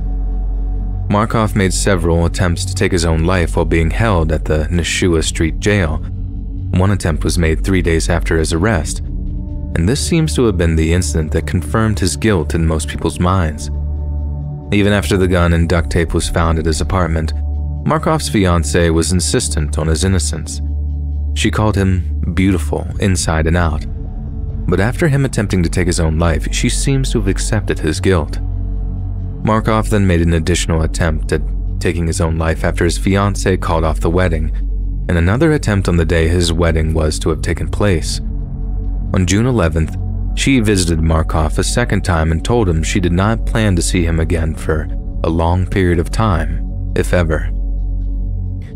At various times, he was on watch or in the jail's psychiatric unit, but it seems Markoff wouldn't let anything stand between him and the abyss. On August 15th of 2010, exactly 1 year and 1 day after his wedding was to have taken place, Philip Markoff was found dead in his jail cell. He had somehow crafted a knife using a pen, an open flame, and a piece of metal, a common method for creating what's known as a prison shank.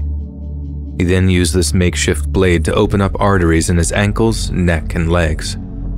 Philip had also blocked off his own airway with a wad of toilet paper before placing a plastic bag over his head, tightening it with a roll of gauze that had been smuggled out of the prison's infirmary.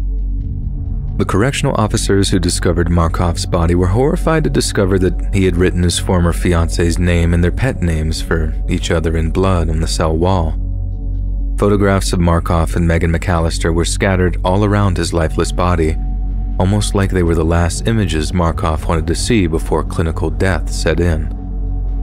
Some of us might be glad to hear that a predator killer who targeted some of the most vulnerable people in society met his end in a miserable, painful way.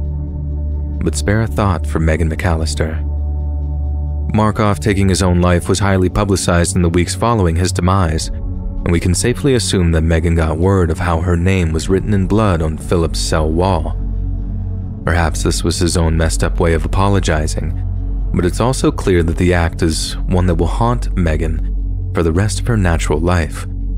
A reminder of the man she wanted to marry, a man who turned out to be a monster, who wrote both her name and his story in blood.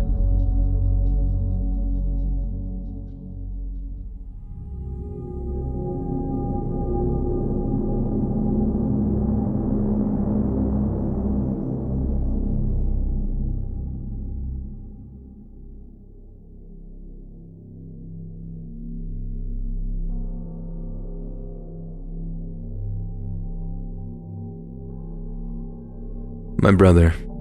I miss him every day. We know how he died because he passed away in our parents' spare room. There's just a big gap between him deciding to backpack around Mexico and the state he was in when he finally returned. So he saw an advertisement on Craigslist for a job on a ranch down in Mexico, and since he was taking a year out before college, he figured it'd be the perfect way to expand his mind a little before heading off to lose himself in books. Anyway, I think it was June. He packed up his stuff and headed off to the bus station where a bus would take him down to El Paso. My mom and dad get a phone call a few days later just letting them know he'd arrived safely on the ranch. There were a bunch of other Americans there apparently, hence why the ad mentioning something about fluency in Spanish not necessary, and he was settling in nicely after getting a general orientation. He then promises to call back every week or so just to keep our parents updated on what's going on, if he needed anything mailed to him and stuff like that. Then one week, the phone call stopped. Mom and Dad tried calling the ranch he was working at only to be told my brother had moved on. They'd exhausted trying to call his little prepaid cell phone. It used to just ring out, but one day it was disconnected, so there was basically no reaching him. Not long after, Mom and Dad reported him missing, and this grim realization set in that we might not ever see him ever again. About 4 or 5 months after he'd first departed for Mexico, and with the police still having no idea where he was, Mom and Dad got a knock on their door. Dad says he was terrified to be the cops with the news that they'd all been terrified of getting. But he says he was so happy that he burst into tears when he saw that the person at the door was none other than my brother. Only he wasn't like how he remembered. He'd gone out there looking healthy and feeling happy, and he came back skeletal with a crippling addiction to opiates. We never really got to the bottom of how he'd gotten hooked. He only talked about his time in Mexico once, and it was super vague and nondescript. Mom and Dad got him on a methadone program hoping it would help him get clean, but it turned out to be the thing that killed him.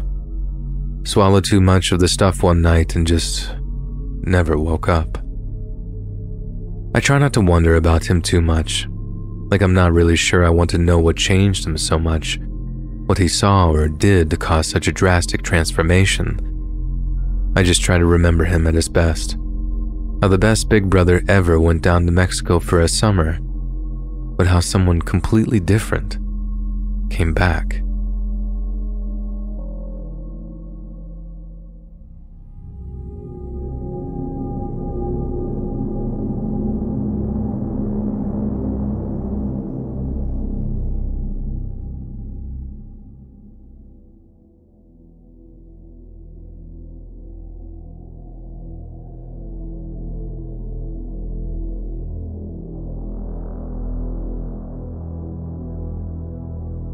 This story occurred during the 2017 Christmas holiday.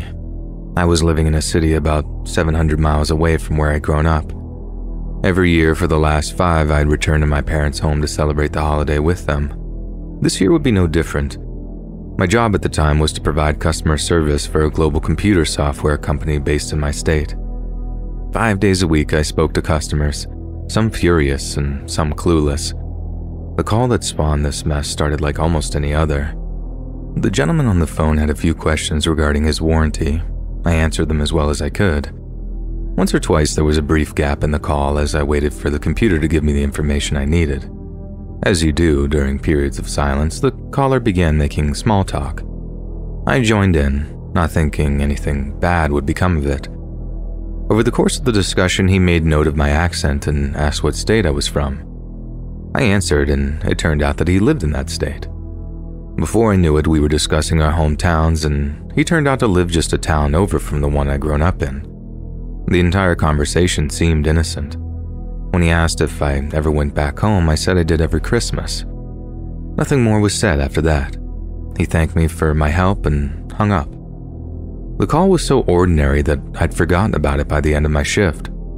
A few weeks would pass, and I would take a flight back home to celebrate with my parents. The scary part of the story begins here. It was December 23rd, and I was helping my folks put up the tree. The doorbell rang, and when I opened the door, a man I didn't recognize stood on the porch. I kindly asked him if I could help.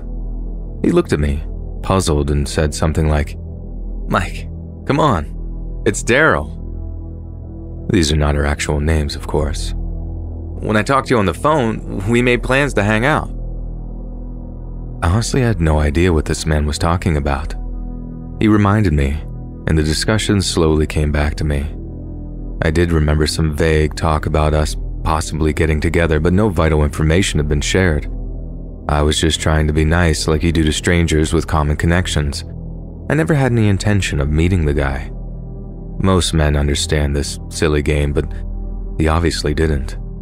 He hid me backed into a corner. I didn't want to be rude, so I made up a story about being needed around the house. This wasn't a complete lie. I suggested we could possibly meet up the next day and asked for his phone number. This answer seemed to please him, and he left. I'm ashamed to admit, it took me a few hours for the oddity of the situation to hit me. First and foremost, how in God's name did he get my parents' address? I know for a fact I never gave it to him. I'm still not sure how he got my last name. The creepiness of the situation made me shiver. Now I found myself at a crossroad. Did I call him and ask how he found me, or do I just ghost him and hope I didn't hear from him again? After a long night of tossing and turning, I chose the latter. Call me a wuss all you want, but I very much dislike confrontations. This path just sounded easier to me, and it's too bad it didn't work. Christmas Eve arrived, and I planned to spend it with my extended family. Things went well until my phone began to ring at around 10:30 that evening. No one I knew would call me that late, or so I thought. I answered with a bit of a curt tone in my voice, and Daryl came at me with an attitude from the start. "Hey, I'm the one that should be mad. We were supposed to go out tonight, and you bailed on me." His tone set me off. I told him I never promised him anything, and he shouldn't assume someone would be free to drop everything on Christmas to meet up with a stranger. He began to talk, but I cut him off. I continued by asking him how he got my personal information and told him I didn't appreciate him showing up unannounced. You told me your last name when we talked about hanging out. Don't you remember? I just looked up your parents' address in the phone book." I was at a loss for words. I still insist I never gave him my last name, but somehow he got it. Him saying I did made me even madder. There was no way I was going to let this dude gaslight me. I'd had enough of his games, and as calmly as possible I told him to never contact me again and hung up. As far as I was concerned, it was over. Only after I calmed down did I begin to wonder how he got my cell number, and this made me furious.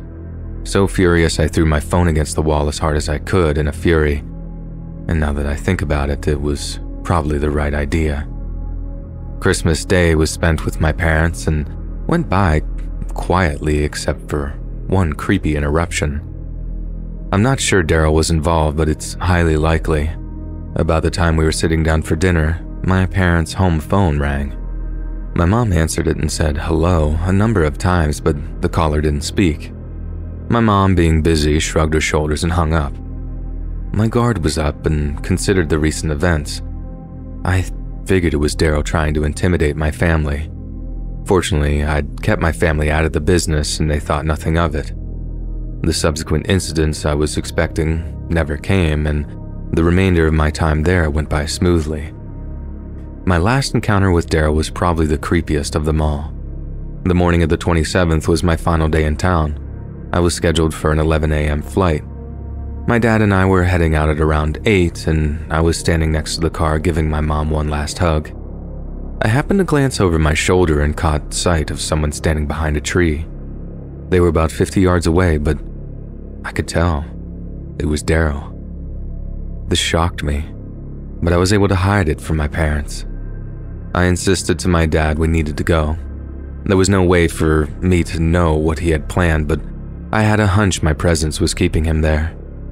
As we passed him, he stepped behind the tree, but the tree was too small to conceal him, and our eyes met one another's, and I could see the hate seething from him.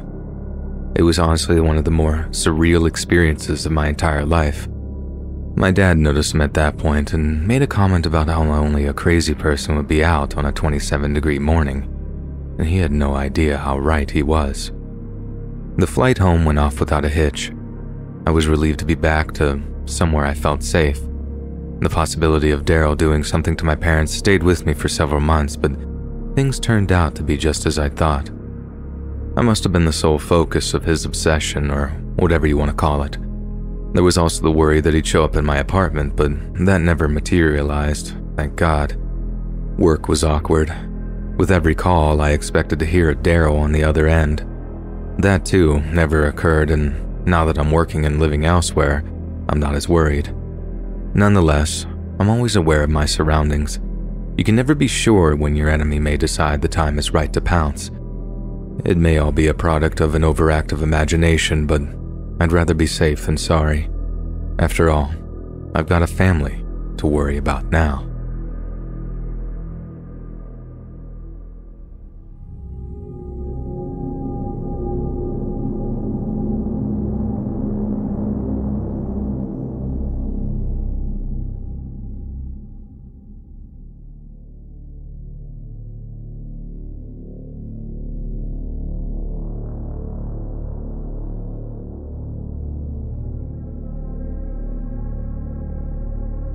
Over 3 years have passed since this all played out. In light of this, I feel it's time to share my part with others. I can't think of a better place than this channel, a platform used by millions of complete strangers every day. Despite hiding behind a burner account, I'm sure you do enough digging you'll discover my name. But whatever, you can't hide forever. This all started in mid-2016. I applied for and was hired as a cashier trainee at a local department store. Everyone at the store seemed nice. I got along especially well with another new hire. We'll call her Beth for the sake of clarity. I believed our shared unsureness with the job was what made us such fast friends. And friends we were. For the better part of a year, we worked the same shifts and often stayed the night over at one another's apartments. I even served as a bridesmaid at her sister's wedding. That's why what happened next just threw me for such a loop. As the Thanksgiving of 2017 approached, the search for a couple of people to move up to customer service began. Both Beth and I put our names into the hat. It never once entered my mind that it wouldn't be both of us that got the jobs. In a move that shocked a lot of people, I was chosen, but Beth was not. What I didn't know at the time was she had more than one customer complaint on her file. Most assumed that this was what stopped her promotion. Although this caused a small amount of dismay, Beth appeared to have taken it in stride. I had no doubt had she kept her nose clean, she would have been working alongside me the next time an opening came up. Even though the job situation was completely out of my hands, it did drive a wedge between us. We were working different shifts most of the time. When we shared a day off, she'd always have some reason to flake out on me. The next string of events would shed a little light on what she had been doing on her off time. The holidays came and went. I was now able to relax a bit since I'd first taken the customer service job. This is when a 25-year-old guy in sporting goods caught my eye. Let's call him Mike. Things went slow in the beginning. We'd swing by one another's departments and flirt a little. A few months passed until we decided to take the next step. All was well until the day I received a text from Beth. It consisted of just 3 words and left me very surprised and confused. "You backstabbing wench," she said. None of it made sense. I contacted her and was immediately hit with a torrent of curses and accusations. I eventually got her to explain the problem. Unbeknownst to me, Beth had been dating Mike when he and I met. According to her, everything was rosy with them until I came along and stole him away. I tried to explain my side. At no time did Mike ever mention another girl. If I would have known about the two of them, I definitely would have backed off. She refused to listen, so I ended the call. I then contacted Mike, and he had a much different story. He claimed that they had only seen one another a handful of times. There was never anything close to a commitment spoken of. One interesting fact he mentioned was that Beth constantly droned on about a friend at work who had stabbed her in the back over a job. Based on her text, I could only assume she was talking about me. Things were now a lot clearer as to her behavior after I was promoted. Although very torn, I wasn't about to end the relationship at this point. All I could do was pray that her and I would be able to work things out and I could get my friend back. It all had to be just a big misunderstanding. I was still under the foolish delusion that I could have them both in my life. Then, Beth took a high dive off the deep end, almost taking Mike with her. I still remember it like yesterday. I was working an evening shift as usual. Mike had the day off and was bumming around the house playing video games. About 8 p.m., I got a call from him. Beth had just left a message saying that she was threatening to take her own life if he didn't come talk to her. She had sent him countless texts all day begging him to come over. He had been ignoring her up to this point. I made the mistake of feeling sorry for her and suggested that he should go see her. This sounded like the perfect chance for all of us to get together to work things out. I would join him in about an hour. We said our goodbyes and hung up. We now moved forward almost 45 minutes. I was making my way to Beth's apartment and I got a text from Mike. And I almost screamed when I read it. It was a trick. She tried to kill me. Got away but stabbed a few times. Ambulance to hospital now. Though somewhat overwhelmed with a blend of emotions, I reached the hospital. After a brief panicked search, I found Mike. I was relieved to see him awake and talking. His hands had several slashes and one strike had punctured his left shoulder. There was also a minor cut on his forehead which bled worse than the others. While the doctors stitched him up, Mike explained what had occurred. Things had started calmly, but Beth quickly demanded that he break up with me. The violence began when he refused. She drew a steak knife from her pocket and attacked him. He fought her off and fled from the apartment. At the time he was being transported, she had barricaded herself in her place and refused to come out. Any hope I had for our friendship was out the window now. I could care less what happened to Beth at this point. It was almost daybreak when Mike was allowed to go home. Our local news outlet was already beginning to report on the incident, and Mike and I were curious to hear what had transpired overnight. And it turned out Beth had attempted to take her own life while locked in her apartment. Officers were able to breach the door, found her clinging to life after ingesting a bottle of Vicodin, and against all odds, doctors were able to save her life. She may have been better off dead. After Mike's testimony, she agreed to a deal which saw her sentenced to 12 years in prison. I can assure you she's not made for it. I wouldn't be shocked if she didn't try to take her life again. I only hope that someone in there looks after her. With Beth finally put away, I expected Mike and I would be able to settle down and maybe make a family together. And I'm sad to say that the stress of the situation, along with a few differences in beliefs, proved to be too much for us. We finally threw in the towel this past fall. Although things didn't work out, I wish him a long and happy life. As for the woman who caused all this misery, you can probably guess my wishes for her. Happy holidays, everyone.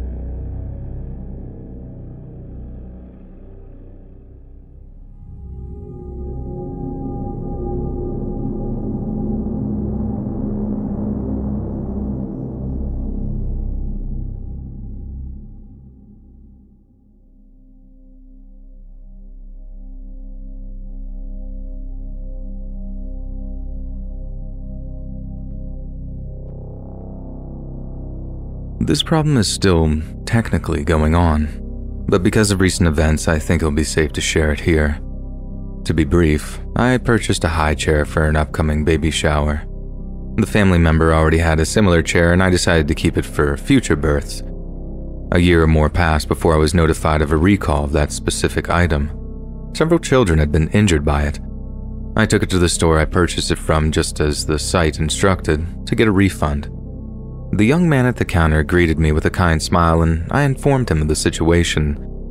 The encounter got very weird after that. I'm not sure if he was trying to be funny, but the way he said it sounded very vindictive. We wouldn't want one of your little angels hanging himself, would we? It wasn't just what he said. He had a creepy smile as he said it. I became livid and demanded to talk to his manager. She soon came out of a back room and I explained exactly what had occurred. When confronted, he insisted it was just a joke. I'm unsure of what occurred after that. The manager relieved him and her and I completed the return. I'd go on with my life and things were normal for the next week. The young man had all but completely disappeared from my memory. The following weekend, I found myself shopping in the very same store. My son was riding in the basket seat just like he always did. I happened to run into an old friend from high school. I was very excited to see her. I briefly lost focus on my son. My back was turned for literally no more than a minute. The two of us were talking when she pointed behind me and asked if I knew the boy who was pushing my son up and down the aisle. This caused me to come unglued. I turned to see the very same young man pushing the cart holding my son back in my direction.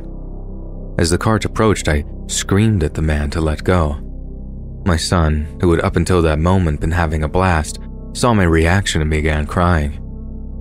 Much as before, the young man had a very casual reaction to the situation. He said something to the effect of, "Oh, calm down, lady.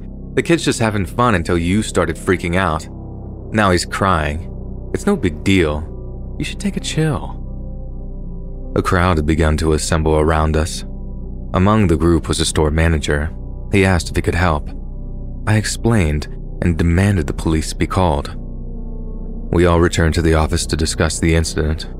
Somehow, he managed to convince me the cops weren't needed and assured me the young man was going to be terminated. It seemed like a just punishment. So, I agreed and left the store with no intention of ever returning. Now, we come to this past week. Since the terrifying interaction I had with the young man, I had been staying close to home. Briefly, I thought that he may try to get revenge on me for getting him fired, but a month had passed without any problems. Food was starting to run low. I made my way across town to another store I sometimes shopped at. This place was actually less expensive, but I disliked the quality of their products and avoided it. My shopping experience went off with no problems, and the cashier was very courteous. It was looking as if this place wasn't that bad after all. That was until I was loading my groceries into my van. Everything was put away, and I turned to return the cart to a nearby corral. As I looked up, my eyes locked with those of a young man, the very same I've been having so much trouble with recently. It was like he'd appeared out of thin air. He had a smirk on his face and seemed to get a kick out of scaring me. He quietly chuckled before speaking. "Your psycho behavior caused me to lose my job, but I wasn't fired like you wanted. I've been there so long, they just let me quit. And now I'm working here. I was hoping I'd gotten away from you, but it looks like you have some crazy vendetta against me, lady. If you know what's good for you, you won't come back here." When he finished, he turned and walked back toward the store. In a panic, I just jumped in my car and locked the doors. I looked back and forth between the mirrors, half expecting him to just magically appear next to me. The tears came next. They lasted several minutes until I was able to regain my composure and drive away. I knew now that I had to do something. I decided to stop in at the police station to see if I could get a restraining order. An officer heard my story and told me in not so many words that I had no grounds. No matter what I said, I was unable to convince him. Eventually, he came up with an idea. He promised to talk to the young man about his behavior. It was far from what I wanted, but I was going to have to accept it. A few days passed and the officer called to let me know that they had spoken, and it had gone well. The boy agreed to stay away from me, and I assured the officer that I would do the same, and I thanked him and ended the call. As I'm writing this, the date is November 8th, a Monday. It's been 6 days since I last spoke to the young man. With little other choice, I've returned to shopping at the first store I spoke of. There's been no sign of trouble. I'm hoping the officer's talk put a little bit of fear of God into him. He sounded very confident in his assessment. I'm sure the police would know better about these things than I do. Yet there's a nagging little voice in the back of my mind, and something tells me I haven't seen the last of him.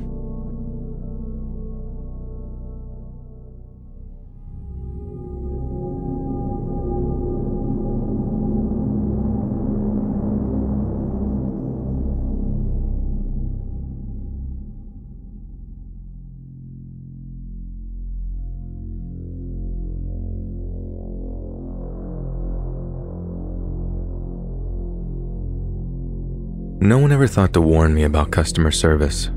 I had to learn the truth myself. Over the 10 years I dealt with customers, I built up quite a large file of terrible stories. This will be one of the worst. My career started at a home decor and clothing store that had just opened in my city. At the time, I was 2 months past my 18th birthday. Things had been going smoothly in my life until my dad gave me the bad news. If I wanted to get my license, I'd have to get a job. It wasn't something I'd wanted to do. At that age, working rated one step away from just living torture in my young mind. I must say my opinion hasn't improved much since then. It didn't matter though. No driver's license rated even closer. It represented pure, unfettered freedom to me, and I'd have done anything to get it. A few long weeks of job searching landed me a cashier position selling discount clothes and home goods. I had no clue what to expect, but I soon discovered that my assessment of having a job as being torture wasn't going to be far off. Just my first day, I was screamed at by 2 separate women about an incorrect price. I was close to quitting just then, but my mother convinced me to tough it out. Things would get easier, and a year seemed to fly by. I assumed because I had decided to stay when so many hadn't, I got a promotion. This was the day that I became a member of the customer service department. I was about to discover why all the girls in customer service were so miserable. Work was the same for the most part, except I was now full-time and nothing stood between myself and every fat housewife who was having a bad day. I'm not being mean, this description will play a part in the story, to be honest. When something got messed up, I could usually calm the customer down and smooth things out. On one particular day, not a single thing I tried would work. I'd only been clocked in for about 2 hours. I was assisting another customer when I heard a ruckus going on a few registers over. When I heard the cashier say, "You need to talk to customer service, ma'am." Every inch of my body tensed up. This customer was someone I'd had to deal with at least 3 times, and it never went well. She spoke loudly like normally, but she was angry. Her voice cut through you like a knife. She waddled her way over to the counter where I was standing and began yelling about us, trying to rip her off. Her fury grew with every word. When the color of her eyes began to darken, my blood started to run cold. I didn't know such a thing was possible, but I instinctively knew it couldn't be good. She must have known she was getting the result she wanted and demanded to see the manager. Unfortunately for both of us, I was the highest-ranking employee available at that time. When I told her this, I made a mistake I still regret. I let a smirk show on my face. This is when she slapped me the first time. I thought I'd been hit by a truck. Before I got the chance to come to my senses, a flurry of kicks and slaps fell upon me. It was soon to get even worse. I guess my attacker was crouching over me and losing her footing. All 300 pounds plus of her crashed down upon me. All the breath inside my body was knocked out, and I started to feel like I was suffocating under her weight. I'm a small girl, just shy of 5'2". At the time, I didn't even break 100 pounds. Every inch of my body told me to scream, but I couldn't. This made me panic, which just worsened. I'm not sure what the others in the store were doing during this. I do know I was mere seconds away from blacking out when she rolled off of me. A large rush of air filled my lungs. I gulped and gasped for at least a minute. I was looking around, terrified that the attack was going to continue. When I did catch sight of the woman, I freaked out and crawled behind the counter. She was fighting to stand up, finally finding a pair of men to help her. Realizing she made a big mistake and likely a bit embarrassed, she quickly waddled from the store, and I didn't dare come out of hiding until the cops finally arrived. The paramedics checked me out and I was found to be okay. Several witnesses gave their statements, but no one could identify her by name, and apparently she only ever used cash when checking out. That night, the local news showed a clip of the store's video asking for help in doing so, but nothing ever came of it. She appeared to be MIA, even though she was a frequent shopper for quite a while before that, I do believe. It really made me lose a lot of faith in the justice system. It seemed like they just didn't care after all I'd been through. For a long time, probably a year, I feared she'd return to the store or I'd see her around town. I'm happy to say that was 2012 and I haven't. I was allowed to take a few days off after the attack and my boss even offered to move me to the back. I think she thought I was going to quit. I will admit it was tempting, but I didn't want to let that psycho scare me off. I continued doing customer service until this whole pandemic began and I got a job working from home. As I said at the start, this may have been a one-off, if not the worst of my customer service stories. Now that I'm no longer working with the public, I realize just how crazy some of them are. Let me leave everyone reading this with a little bit of advice. If you ever find yourself in a situation similar to this, or any in which you don't feel comfortable, just call the cops or security right away. I've seen men threaten cashiers and had women call me all kinds of disgusting names. The days of chivalry and good manners have passed. Keep yourself safe from the Karens.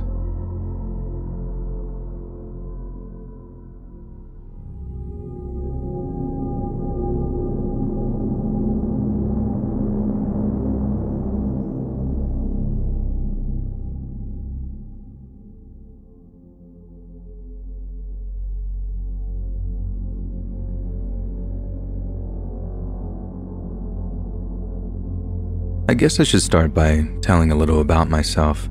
I'm a 36-year-old female living in a large Midwestern metropolis that is not Chicago, and I'll leave it at that. The employer I'm about to refer to probably wouldn't like what I'm going to write about. I'll be smart and leave out their name. As I sit down to write this, it is less than a week from Black Friday, the official start to the Christmas season. Myself, I'm a big fan of the holiday.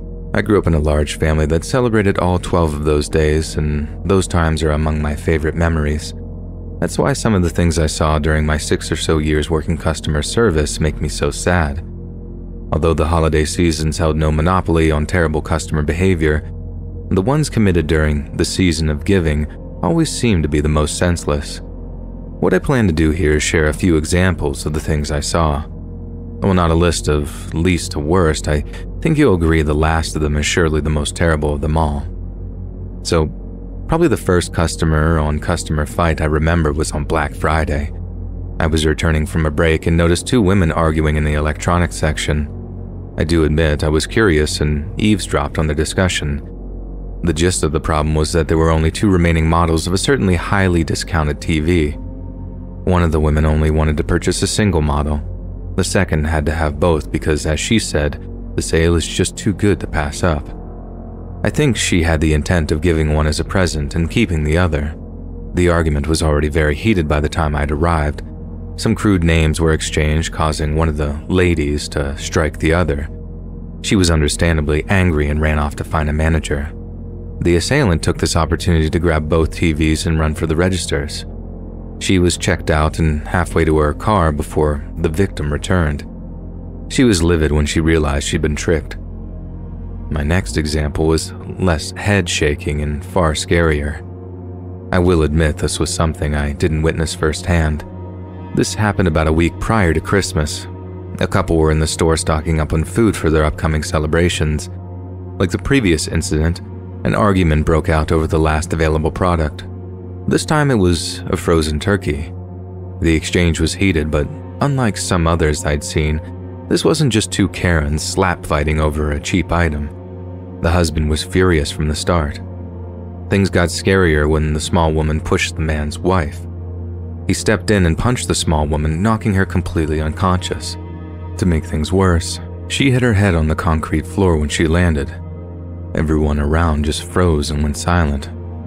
From what I heard, even the husband was shocked at what had happened and went quiet for a moment. He did regain his composure quickly, however, and both he and his wife fled from the store. Paramedics arrived soon after. From what was said on the news, the lady ended up being okay. I'm not sure if the couple were ever caught. The final store was the one that almost caused me to quit my job. It happened a few days after Christmas of 2019. The store was packed, including customer service. As to what caused the incident, I only know that it had something to do with one of the participants banging their cart into the other.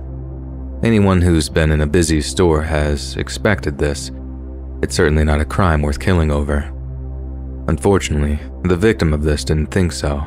I think there had been a previous encounter, but the rammer was able to get away. To their dismay, however, their path of escape was blocked by the crowd at customer service.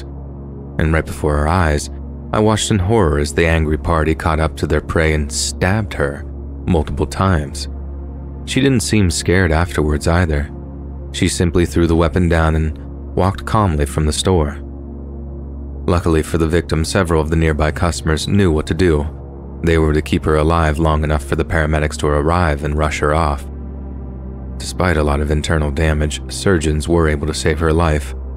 I haven't heard any updates on her condition since, and I pray she's made a complete recovery. The attacker thankfully was arrested and is serving a sentence in prison. Since that time, the world has gone through a catastrophic illness and many lives have been altered forever, my family among them. I've been unable to return to work after my illness, which was a particularly nasty case.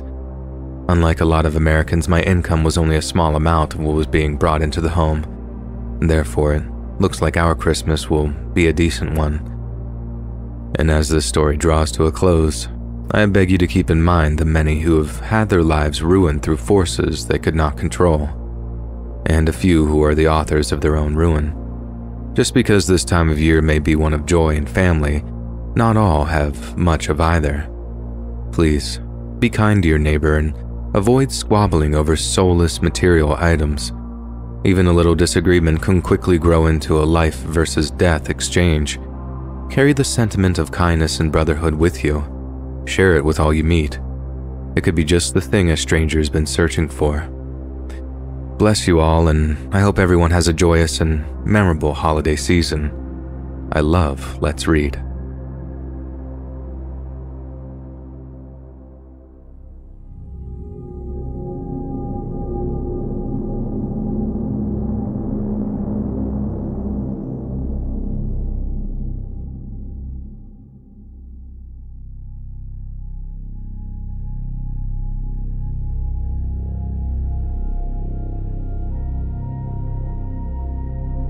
My 20s were spent much like every other guy's.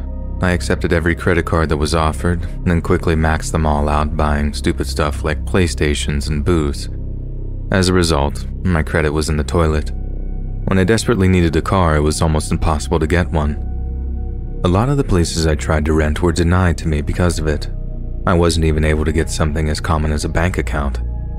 Within a year, a small overdraft fee ballooned in almost $400 in late fees. Once I lost that account, no other bank was willing to take a chance on me. This meant I was forced to pay to cash my checks at check cashing places and customer service counters. Eventually, I settled on the customer service counter at a nearby Walmart. It was convenient and cheaper than a lot of the other places I'd been to before. They were more than happy to get my money, and I was able to shop at the same place. Basically a win-win for both of us. Around the end of 2009, I got my first real job. What I mean is, I worked the usual 40-plus hours a week with the weekends off. The pay was double what I was used to, and so was my tax return. I didn't yet become savvy about how and what to withhold, so by the time my check arrived, I was sitting on almost $2,000. My first stop was to the Walmart to cash it. Having so much money made me both nervous and excited. For the entire course of the transaction, I was a ball of nerves. I was terrified one of the people around me, even a cashier themselves, would knock me over the head for it. When the lady started counting the bills back to me, she practically was yelling out, "Hey, look at all this guy's money." I got scared and asked her to count quieter, which she did. I jammed the envelope into my pocket and fled to the bathroom. Locked safely inside a stall, I silently counted it out to myself. I packed it away in my front pocket and exited the bathroom, and only now did I feel safe enough to spend some of it. My primary purchase was a case of my favorite beer, along with a few of my favorite snacks. I grabbed a few shirts and assorted other daily needs. With my shopping done, I checked out and headed out the door. I was now $300 poorer, but tonight was going to be one heck of a celebration. Surprisingly, my fear of robbery was all but gone. I was now far more focused on getting home and cracking one open. That's probably why I didn't notice the guy lurking around my car. He had been hidden in the shadows nearby, just waiting for me to come out. Gleefully unaware, I packed my goodies into my trunk.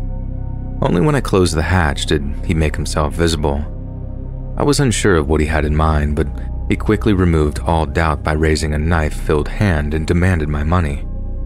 I considered denying I had any, but I realized that he had been the same man standing behind me in line at customer service. It would be pointless. I was already beginning to shake and trip over my words. My eyes became fixed on the knife. I'd always had a terrible fear of being stabbed, and my body was acting accordingly. I was quickly devolving into a state of total panic. He began stepping forward, which only made the problem worse. Then, like a guardian angel, a voice boomed out from behind me. I reflexively turned to see two guys standing with a long line of carts. They were Walmart employees gathering up carts for the night. I stared for a second, and the young guy repeated his question. "Are you done with that cart? I can take it for you." To this day, I'm not sure how it happened, but I became capable of speech suddenly and offered to bring the cart to him. I'd estimated the two guys were about 7 to 10 yards away, and this would be the chance I needed. Quickly, I spun the cart around and began running toward them. I wasn't aware if I was being chased at this moment. I was running on 100% fear. As I got within a few feet, I yelled out to them to run. They paused for a moment, but must have seen the knife or sensed my fear and followed close behind. I eventually let go of the cart as I got closer to the store's doors. I didn't dare stop until I reached the very same customer service counter that had created this whole nightmare, and through quick breaths, I blabbed out my situation until one of the associates called 911. I continued looking around for my assailant, but I never saw him again, and the cops did their thing. Only after they had left was I clear-headed enough to thank the guys for helping me. They walked with me as I returned to my car to leave. We shook hands and I made my way home. I still see one of the guys occasionally when I stop in at a Walmart and remember to thank him, even 11 years later. My would-be robber was eventually arrested on another crime, and I got the satisfaction of seeing him locked up for a few years. I hope he's learned his lesson, and no one else has been victimized by him. However, my life has taught me people like that rarely reform. Unfortunately, good people like you and me have to suffer for it.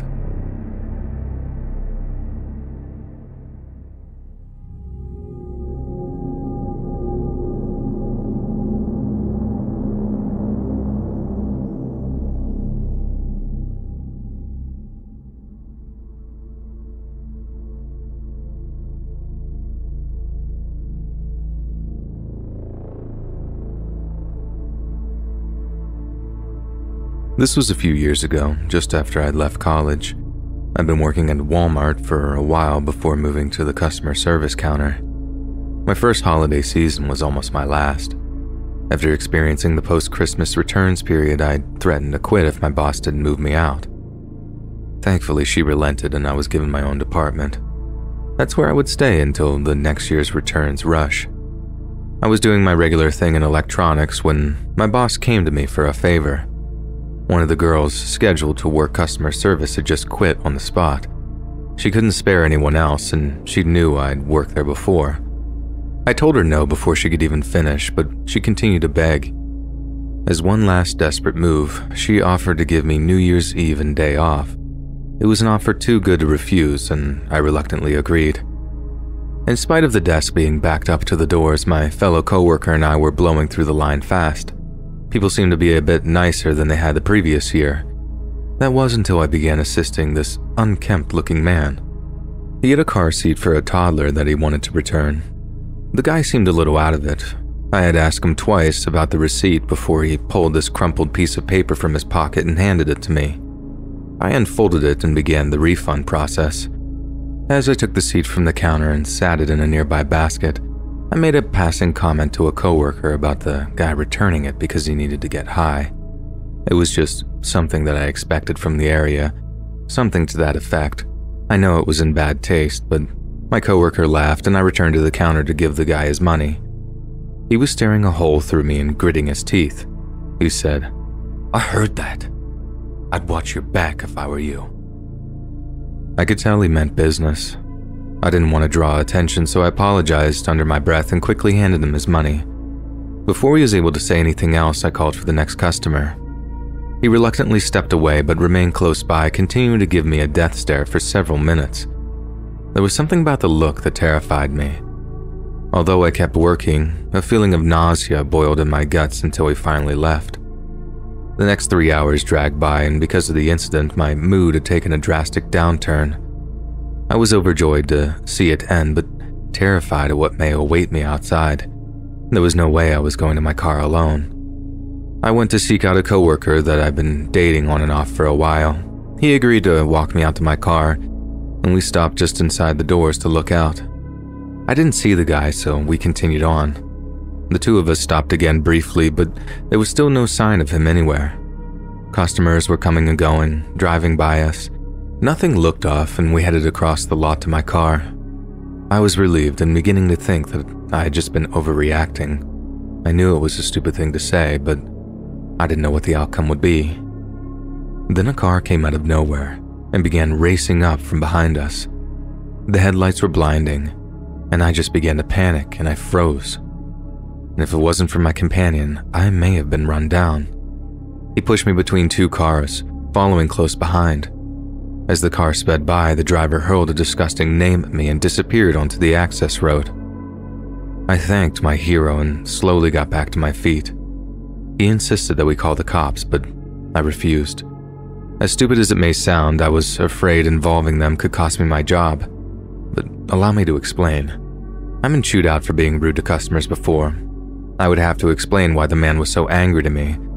If my boss heard what I'd said, I'd definitely lose my promised 2 days off and probably be fired. Rightfully so, I guess. Of course, I could lie and play dumb, but that never works out in the end. I decided to wager on the chance that he was done with me and would move on. And that turned out to be the case, fortunately. Various coworkers continued to walk me to my car after that shift. 2 months passed before I figured I was safe and returned to going solo. To this day, I've not seen that man again and hope never to. Whether I just got lucky or he never intended to kill me, I'll likely never know. Either way, I'm just happy to be alive. My attitude towards strangers changed after that incident, and for the remainder of my time working directly with customers, I made a concerted effort to treat them with respect. I suggest you take this story to heart. We may all have our little episodes of disrespect when dealing with our fellow person. Nobody's perfect. I'm definitely not. But keep in mind, however, you never really know what a stranger is capable of. One arrogant little slip could cost you your life.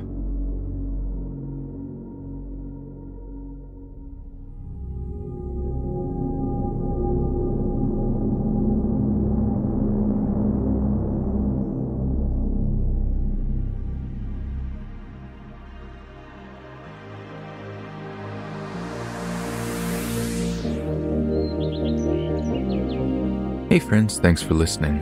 Click that notification bell to be alerted of all future narrations. I release new videos every Monday, Wednesday, and Friday at 7 p.m. Eastern Standard Time. If you get a story, be sure to submit them to my subreddit, r/Let'sReadOfficial, and maybe even hear your story featured on the next video. And if you want to support me even more, grab early access to all future narrations for just $1 a month on Patreon, and maybe even pick up some Let's Read merch on Spreadshirt. And check out the Let's Read podcast, where you can hear all of these stories in big compilations and save huge on data, located anywhere you listen to podcasts. Links in the description below. Thanks so much, friends, and I'll see you again soon.